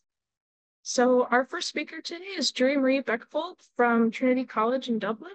If you'd like to go ahead and pull up your slides. Thank you. Happy International Women's Day, everyone. So yeah, my name is Julie Marie Bekkevold, and I'm currently a PhD student in Trinity College, Dublin. But what I want to talk to you about today is some work that I did at NTNU during my master's on accessible magnetic characterization of nanomagnet arrays. But before I get into the microscopy part, I want to introduce those unfamiliar to a type of material called artificial spin ice. So bulk magnets are typically multi-domain, but when we scale a magnet down to the nano size, there's no longer any room for domain formation. So a nano-sized magnet is typically single domain. And an array of such single domain magnets is what we call an artificial spin ice. And these artificial spin ices are heavily researched for use cases in spintronics and magnetricity, but they're typically studied using either synchrotron-based techniques like X-ray magnetic circular dichroism, or quite slow scanning techniques like magnetic force microscopy. So what my master supervisor and I thought was, why don't we just stick these in the TEM and study them there instead? So in scanning transmission electron microscopy, we use magnetic fields to control the electron beam.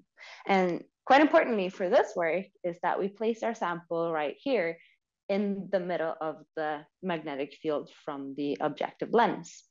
And that is both a blessing and a curse. Firstly, the magnetic field from the objective lens when it's on is very strong. So in order to see any of the intrinsic magnetic field of our sample, we need to switch the objective lens off. But even in this off state, there's still a remnant field of about 30 millitesla. But we can use that field for in situ experiments, and I will get back to that later in the presentation.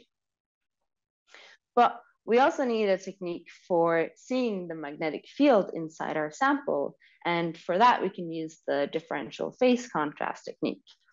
So the electron beam is deflected by magnetic fields in the sample. And we can observe this as a shift in the center of mass of the intensity of the transmitted beam. And this is typically done using pixelated or segmented detectors. But what if you have neither of those?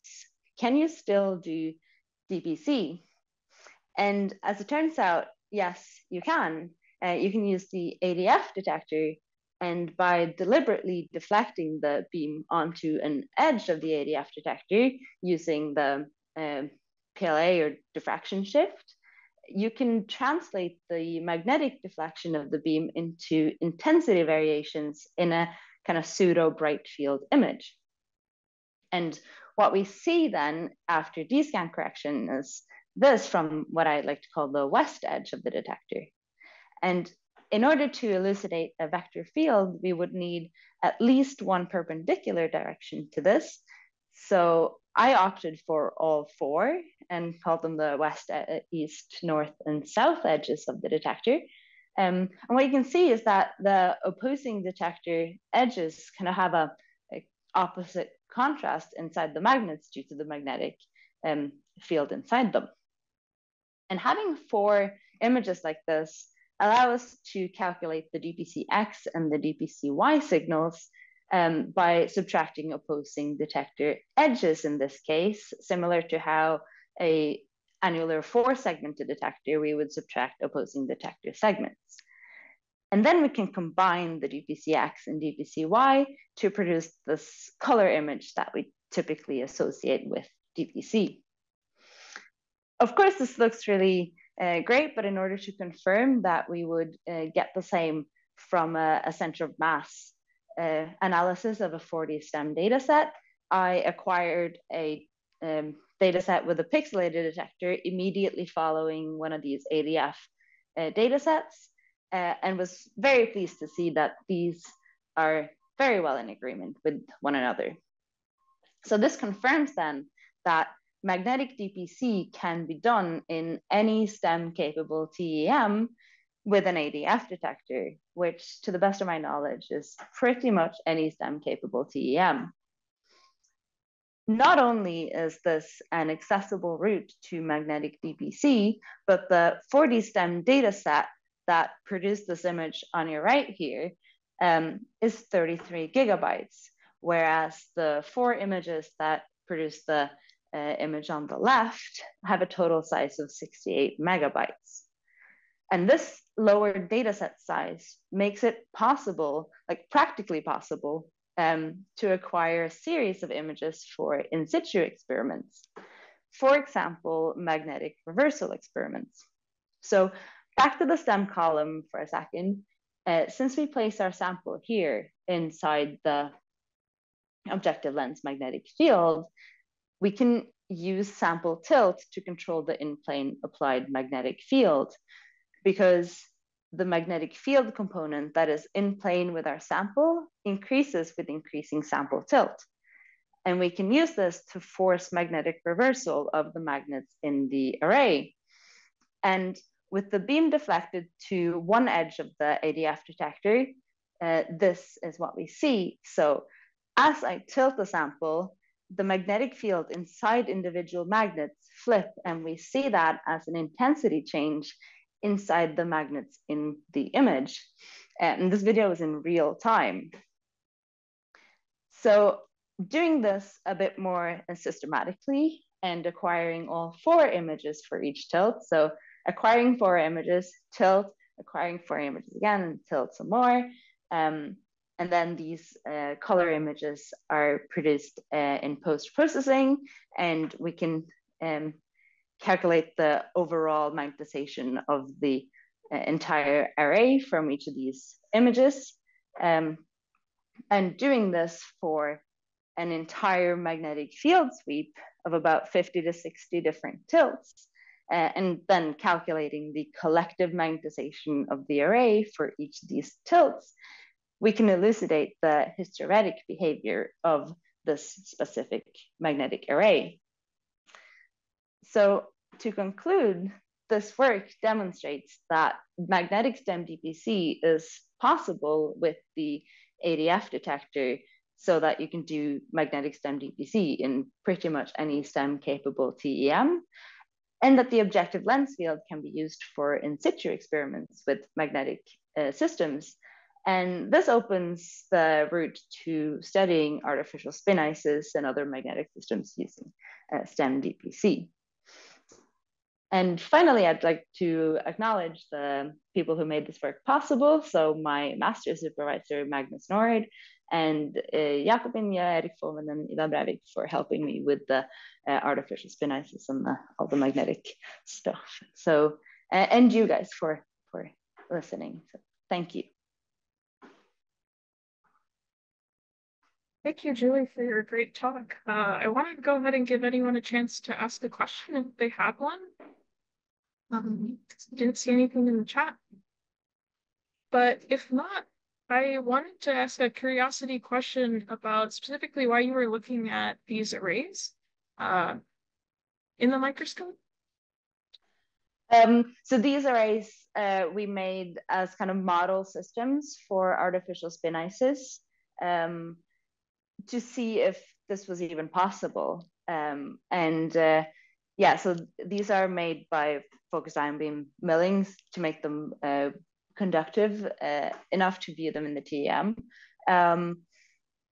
And we were happy to see that it's actually fairly obvious. The magnetic contrast is fairly obvious, even with this method of just deflecting the beam onto an edge of the detector. And now with microscopes that have aberration correction for low magnification STEM, the resolution is enhanced, and you can do this with actual artificial spin ices and smaller and smaller magnets. So, yeah. Great, thank you. We did have one question. Oh, just if you had this published, if you could put the reference in the chat. So this work isn't published yet. We submitted it about a month ago. I'm waiting for reviews. So, great. I did have one question that just popped up. It said, can you comment on the S/N degradation as you are effectively losing part of your beam? Oh, yeah, well, yes, we're putting kind of most of the beam onto the detector, but it's kind of a weighing where you get the most signal out of the magnetic deflection. So yeah, we're still trying to use kind of as much of the beam as possible, while still maintaining that we get a good contrast from the magnetic deflection. Thank you very much. We'll go ahead and invite the next speaker to come up. So our next speaker is Dr. Flavia da Cruz Gallo. I apologize if I mispronounced your name. She's from the University of Florida.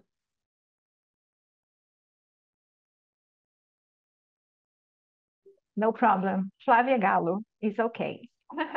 Let me just pull up the slide here. Okay. So yeah, thanks for the introduction. I'm going to present today a small slice of a massive initiative that we have in our laboratory here at the University of Florida on the development of novel metallic alloys for shape memory applications. So quick bio, some highlights. If you want to connect, please scan the QR code. So a background on shape memory materials. Those materials, they have the unique property to return to their previous shape after being loaded or strained. The thing is, when the material is deformed under a specific temperature called Martensite finish temperature, it keeps deformed until it's heated. Upon heating, the material has the ability to return to its previous shape. However, if you heat it above the austenite finish temperature, let me pull up the laser pointer, at a higher temperature, if you heat it, it behaves as a super elastic material.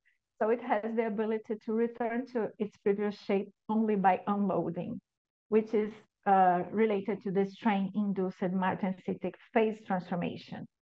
The material actually suffer like a solid to solid state phase transformation. So because of those unique properties, this class of material has several applications in the industry. But what if we can combine their functional properties with improved mechanical behavior? We ultimately will broaden their applications, right? So metallurgists usually resort to precipitation strengthening of multi-element alloys because it will introduce second phases spread out in the matrix, and those phases will behave as dislocation barriers to dislocation motion. So it will improve the resistance of the material and will prevent the onset of plastic deformation. However, when we are speaking about shape memory alloys, we are talking about introducing a non-transforming second phase into a transforming matrix. So it might introduce some strain concentrations or locations into this matrix, disturb the lattice, and prevent it from to behave as a shape memory material. A high density dislocation matrix might undergo plastic deformation through dislocation slip instead of twinning, which is the Martensite phenomenon related to the shape memory effect. Here we can see some calculated and experimental measure strength concentrations, positions around precipitates. We can see that those interfaces might become a source of new dislocations, and for shape memory materials, we might end up having some dislocation-induced fatigue. So, because of that, in our materials design, we have to aim for coherent nanoscale precipitates, which will strengthen the matrix and keep it less strained as possible. For our materials design approach, what we did is that we chose the matrix. We chose to work with NiTiHfAl, which is one of the most widely used shape memory alloys in the industry. And we have learned from some dynamic calculations, that introducing aluminum to these nickel titanium-based alloys, we will probably have the precipitation of coherent nanoscale L21 Heusler phase, which is shown here. This precipitate has a crystal structure pretty similar to the matrix. So it has a lowest lattice misfit and lattice disturbance. The drawback is that aluminum additions to NiTiHfAl decrease the transformation temperature. To compensate for that, we chose to add aluminum to our system because it's known from the literature to increase the transformation temperature, as you can see here, and also to promote the precipitation of the Han phase, which is another nanoscale precipitate, however, with different precipitation kinetics. So we chose our system. We'll be investigating nickel titanium hafnium and aluminum system with different hafnium and aluminum additions in substitution to titanium. To investigate that, we arc melted in our lab different compositions. We heat treated these alloys, and we also assessed the mechanical behavior by Vickers hardness and also compression, which I didn't put here, and the crystallographic characterization and microstructural characterization using SEM and TM. So yeah, for the focusing on the TM side of the work, just as a recap, precipitate morphology and distribution and strain surrounding them have an impact on the activation energy for magnetic transformation. To investigate that, we need a technique that provides us in-depth crystallographic information. Here is our TM in the setup for the TM in the scanning mode. We have the HA, the high angle annular dark field detector, which provides us with a chemical sensitive image. We can see the lighter precipitate here is hafnium rich, which is the heavier element in the composition of the alloy. And we can also have high resolution images, which will combine with the selected area diffraction pattern, provide information on the crystallographic orientation and everything about the crystal structures present in the material. However, if we are using the high resolution HADF, we have a limited field of view. And if we want to investigate, as I mentioned before, the combined effect of two types of precipitates and their relation to their effect in the matrix and the shape memory behavior of the material, we need to investigate a wider field of view. So for that, we resorted to 4D STEM. The 4D STEM technique is very similar to the STEM. However, we have to convert the beam to a nanometer size, around 2 nanometers, and we raster the beam over the sample and collect diffraction patterns for each point. This gives us a 2D reciprocal space information, which are the diffraction patterns, at each 2D position in the real space, which because of that, we have the name for this STEM. The detector we use it is the MPAD electron microscope pixel array detector, which is a detector with a very high read speed and high dynamic range. This allows us to collect a huge amount of data with high quality very fast. So we use this massive data set to apply analytical methods. As we can see here, we apply data processing techniques based on machine learning to combine all those diffraction patterns into element or phase maps and strain mapping, which means that we can read the lattice distortion generated by those precipitates. I'll go over a few of our results, which these ones are published already, but most of our results are yet unpublished. So I will give you just a highlight on that. So focusing on the 50 nickel 25 titanium and 25 hafnium alloy with 1 to 5% of aluminum additions, we could observe the shape memory behavior, but only up to 3% of aluminum, which is this one. The superelastic behavior were present in 4 and 5% of aluminum alloys. We see the decrease in transformation temperature by thermal analysis using the DSC, and up to a point where the 4 and 5% aluminum alloys, we couldn't even detect transformation temperature above room temperature. By doing some atom probe tomography, we could see some iso concentrations of aluminum in the 4% aluminum and the 5% aluminum alloy. So from that, we can claim that the solubility limit of aluminum in the matrix is 3%. Above that, we start having some GP zones or new precipitates, which we don't know yet because atom probe tomography doesn't give crystallographic information, right? So we did some TM, classic TM in the bright field mode. We couldn't detect Heusler phase, either in the diffraction patterns or in imaging modes. So because of that, we had to go further and dig deeper into the analysis. In this slide, I'm going to show just a flow of our characterization technique. We use SEM for quantitative analysis on the age phase, classic TM, as I mentioned, and resorting to STEM in the AJADF. Aided by EDS, we could start determining some areas with increased aluminum content.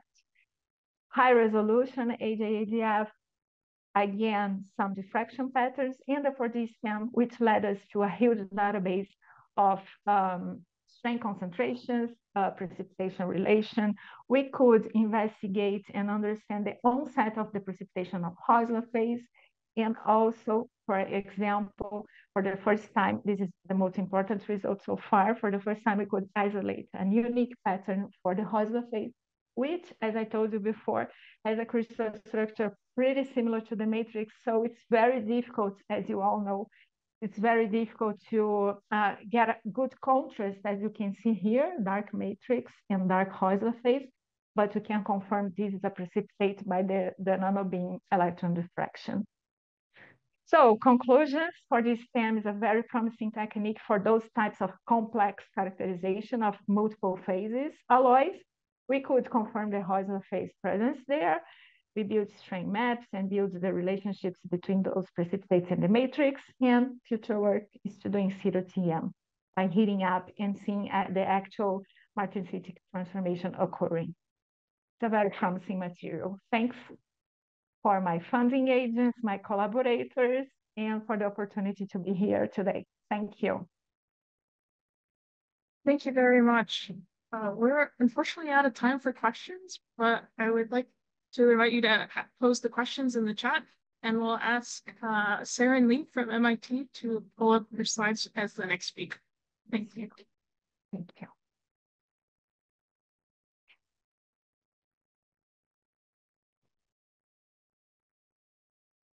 Can you see my screen?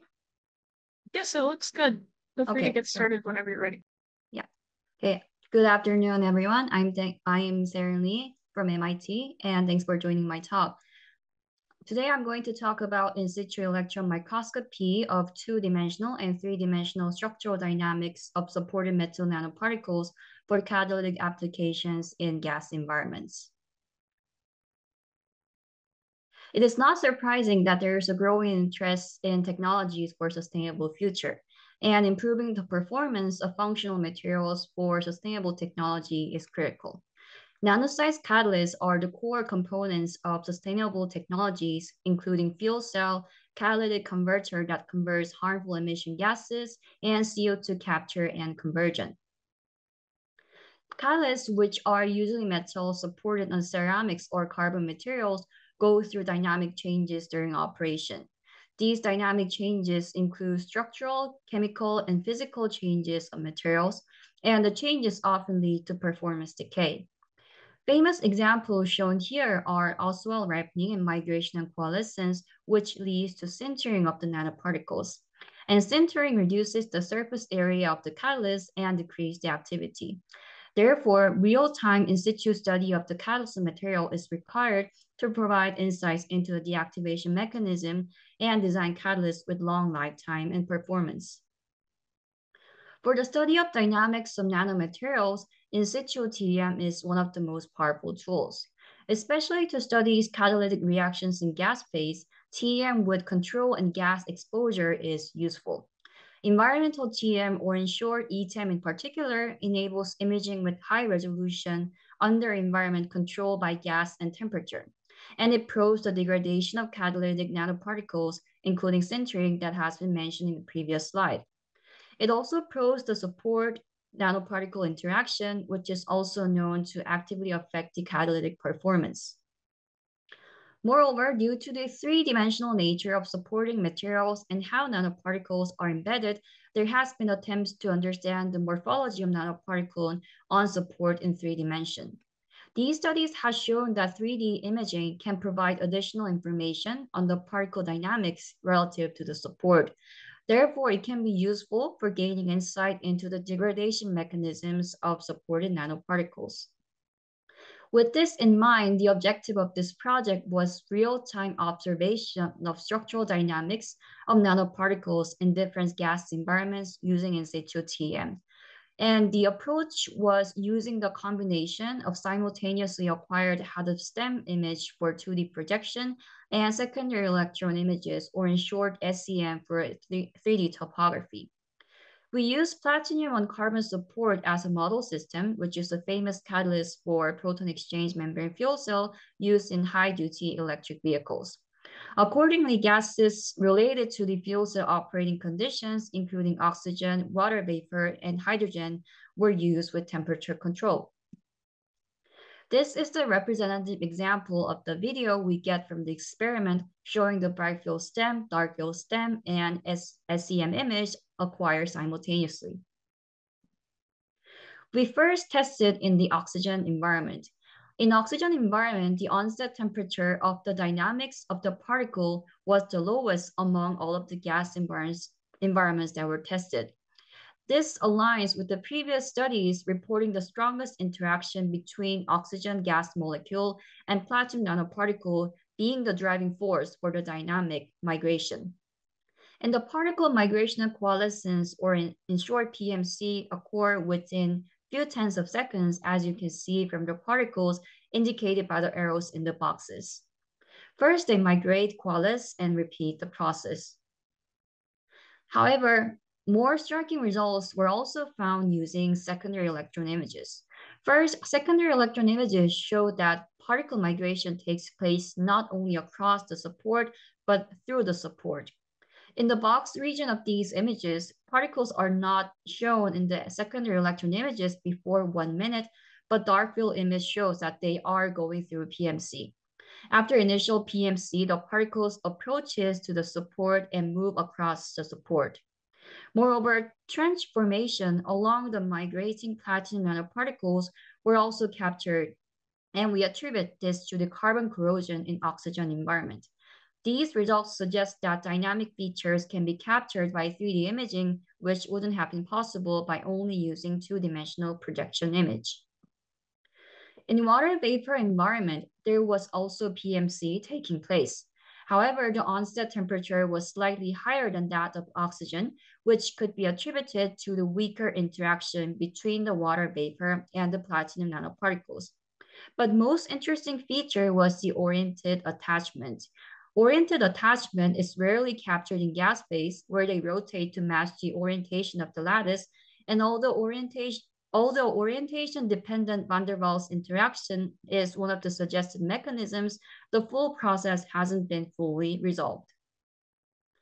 We found that there was a previous study theoretically predicting the oriented attachment in water vapor environment. Calculations using DFT and molecular dynamics predicted oriented attachment based on the dynamic network of hydrogen bonds between the hydroxyl groups and surface oxygen. On top of being the demonstration of theoretical prediction, this result is important for catalytic applications since hydroxyl group and oxygen play active roles in oxidative catalytic reactions. Finally, in the hydrogen environment, the onset temperature was much higher, which could be attributed to the weakest interaction between hydrogen and platinum nanoparticles. After achieving the threshold thermal kinetic energy, due to the higher temperature, faster kinetics of the nanoparticles migration on the surface is taking place. Also, support degradation is taking place along the pathway of nanoparticle migration, which is shown clearly in the secondary electron image video. Although it appears to be similar with the degradation in oxygen environment, since the environment is different, we attribute this degradation to the H2S formation from the sulfur content that already presents in the commercial grade carbon support that we have used in these experiments.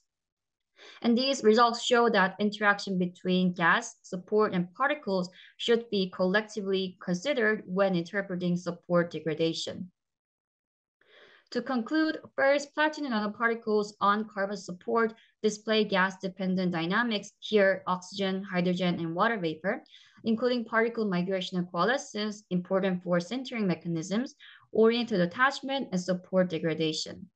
And two-dimensional, three-dimensional images provide comprehensive information of the mechanisms and dynamics of platinum nanoparticle degradation under different gas environments. Finally, quantified data from the images can be combined with computational approach, including molecular dynamics that is used to analyze the oriented attachment to provide detailed explanation of particle degradation, including migration and coalescence, support corrosion under each gas condition. With that, I would like to thank our group, Professor Francis Ross Group at MIT, and my funding agencies, including MIT Energy Initiative, MIT Master Fellowship, and Bosch Global, and MIT Nano with NiTiHfAl and Aubrey for helping the experiments. And thank you for your kind attention, and I'll be happy to take any questions. Thank you very much for that great talk. We have about a minute for questions. I don't see any in the chat right now, but I did have just one quick question. If you had happened to try similar experiments but on different grids, or would you expect with different supports that it would change your results? You mean different grids or different supports or both? Both. Okay, so here we have specifically used TEM heating chip for the heating experiment, so I'm not sure what grid change would cause. And in terms of support, because support also interacts actively with the particles as shown in these results. And for example, when we use different support with ceramics, they would have different approaches. So for example, here we have seen oxygen and hydroxy hydrogen bond, but when we use, say, titanium, then they would also effectively involve in proton exchange reaction. So that would cause more classes of interaction shown by using different classes of support materials. I see. Well, thank you very much. We'll go ahead and invite the last speaker. This is Xintong Yoon from the University of California, Los Angeles.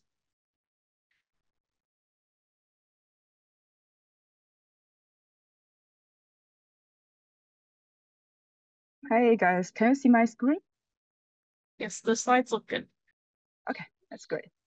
Hi everyone, I'm Xin Tong, a fourth-year PhD student working with Dr. Yuzhang Li at UCLA. I'm really excited to be invited and give this talk. The topic I would like to give today is multifaceted roles of lithium metal in batteries revealed by Cryo-EM. I will focus on batteries rather than electrocatalysis today. If you are interested in electrocatalysis as well, feel free to reach out and we can discuss later on. Well, let's get started. As we all know that 2017 Nobel Prize in Chemistry has been awarded for cryogenic electron microscopy that helps researchers to see what biomolecules look like clearly. In particular, there are three main contributions from Cryo-EM side to improve imaging quality progressively and significantly contributed to the field of structural biology and microscopy. Actually, in the same year that Cryo-EM was awarded to the Nobel Prize, there was another breakthrough in the battery field made by Cryo-EM. Before that, imaging how lithium atoms behave in nanostructure is a long-standing challenge because both lithium metal and organic electrolytes are really IR sensitive and beam sensitive. So if we can rapidly freeze and do all cryo transfer in liquid nitrogen and image at cryogenic temperature, then we can solve all these unstable problems. So Cryo-EM has the capability to image lithium atoms clearly and help us understand lithium at nano, even atomic scale. This was the first development developed by my advisor in graduate school. Well, I suppose most of people's background today is microscopy. So let's have a quick overview on why we want to image lithium. Actually, after decades of development, lithium-ion batteries are going to reach theoretical limits. But it's far from our current and future energy needs, which motivates lots of research focused on next generation batteries with high energy density. Lithium metal anode is one of them, since it can provide promising double energy density, different from graphite anode in lithium-ion batteries. Lithium metal anode store energy electrochemically through reversible plating and stripping of lithium ion. So plating morphology can determine the battery cycling performance. Also, we all know lithium metal is really reactive. Almost any available electrolyte will decompose and react with lithium metal to form a coherent film called the solid electrolyte interface, this green layer, SEI in short. So the property of SEI can really determine the lithium ion transport during plating and stripping. So take home here, we care about lithium plating morphology and the growth of SEI. Both of them affect the battery cycling performance. In our recent work, we try to decouple lithium deposition from the SEI growth. We found that lithium were deposited into different morphologies in different electrolyte in this normal current density. But at ultra-fast current density, all morphology converge to the sharply faceted particles. It's interesting, from different morphologies in normal condition to the same morphologies in this ultra-fast regime. Why can we get fast lithium particles and ultra-fast current density? How to explain it?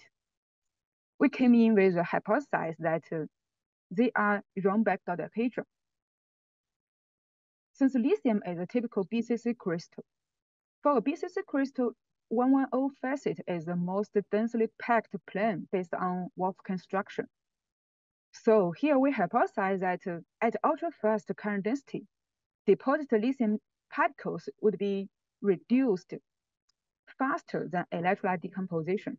So incoming lithium ions can have a more homogeneous SEI-free surface to do fast surface diffusion and form the most energetically fillable surface. It makes sense because it happens in all electrolyte we test. But for SEM alone, it's still a weak argument. What we really want to prove is that each facet are indeed 110 for lithium atoms, which is a critical evidence that only Cryo-EM can provide. Here are Cryo-EM images we acquired. We can see all particles are sharply hexagon, which is a 2D projection of Rhombic dodecahedron. Here we show the high resolution image in the left, and the right one is a selected area diffraction from this red box.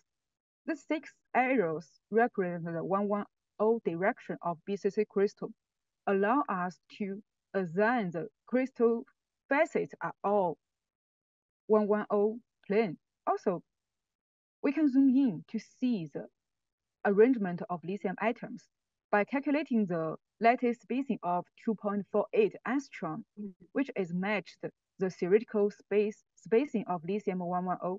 So we demonstrate that the facet particles we observed in the SEM are growing along 110 direction and exposing clear 110 facet by Cryo-EM. Above, we show the rhombic dodecahedron aligned along 111 direction. A hexagon 2D projection is expected. If we image it from different direction, for example, 001 zone axis, a square-like 2D projection is expected. So we can get a similar result that all these 4 crystal facets grow along 110 and expose 110 plane. Well, then Cryo-EM provide the critical images for us to prove this is indeed rhombic dodecahedron. So the take-home message today, first, we found this facet particles is independent of electrolyte chemistry in ultra-fast regime. Second, we review this intrinsic deposition morphology of lithium is rhombic dodecahedron by leverage Cryo-EM. Here, I would like to thank my advisor, Dr. Yuzhang Li, and the funding support from NSF Career Award and the kind collaboration from Matt, Bonnie, and all lithium members, all lead group members. Also, I want to thank all organizers for organizing this great conference and happy International Women's Day. Yeah, that's it for today. I can take any questions. Thank you. Thank you very much for your talk. As the questions kind of roll into the chat, I had one myself. Have you found that having a hexagonal crystal in your SEI is better or worse than a regular SEI in terms of performance after it is formed? Yeah, actually, it's a really good question. It's kind of another part in our work. We try to run cycling performance of this rhombic dodecahedron. Actually, we found even it show it's a beautiful morphology and it show it's very uniform. But unfortunately, this morphology has a bad contact with the current collector. So if we try to strip it, it cannot fully stripped since it's a kind of big head but with a small tails. The connection is not good, but it's kind of a following work we will do in our group to try to strengthen the connection between lithium and the current collector to optimize the cycling performance. Oh, that's very exciting. I don't see any other questions, but I wanted to inform everyone that at 3:20 we'll all be pushed into the main room. Oh, there is one here. It says, how do you rationalize using a full Cryo-EM prep over using maybe a cooling holder? Why we use Cryo-EM? Since we need to do the cryo transfer in the liquid nitrogen actually, since lithium metal is very air sensitive and moisture sensitive. So we cannot prepare a sample in the air like TEM, like normal TEM. So liquid nitrogen is kind of a good protection to do all cryo transfer from glow box to the TEM column.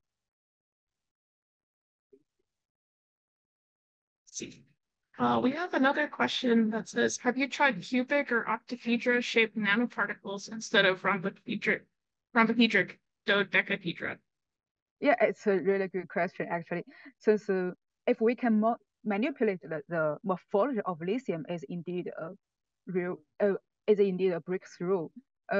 Unfortunately, since now we only find 110 plane is the most energetically fillable plane for lithium. So if we want to get a cubic like a 100 facet or octahedron with, for example, 111 facet, it will need more. I feel like maybe we can apply some agent, capping agent to manipulate the facet, the plane. But currently, without the SEI influence, 110 is the only plane we can get. So it's rhombohedron. But it's not. Yeah, it's a good question. Our group is also trying to manipulate the morphology as well. I see. Thank you very much.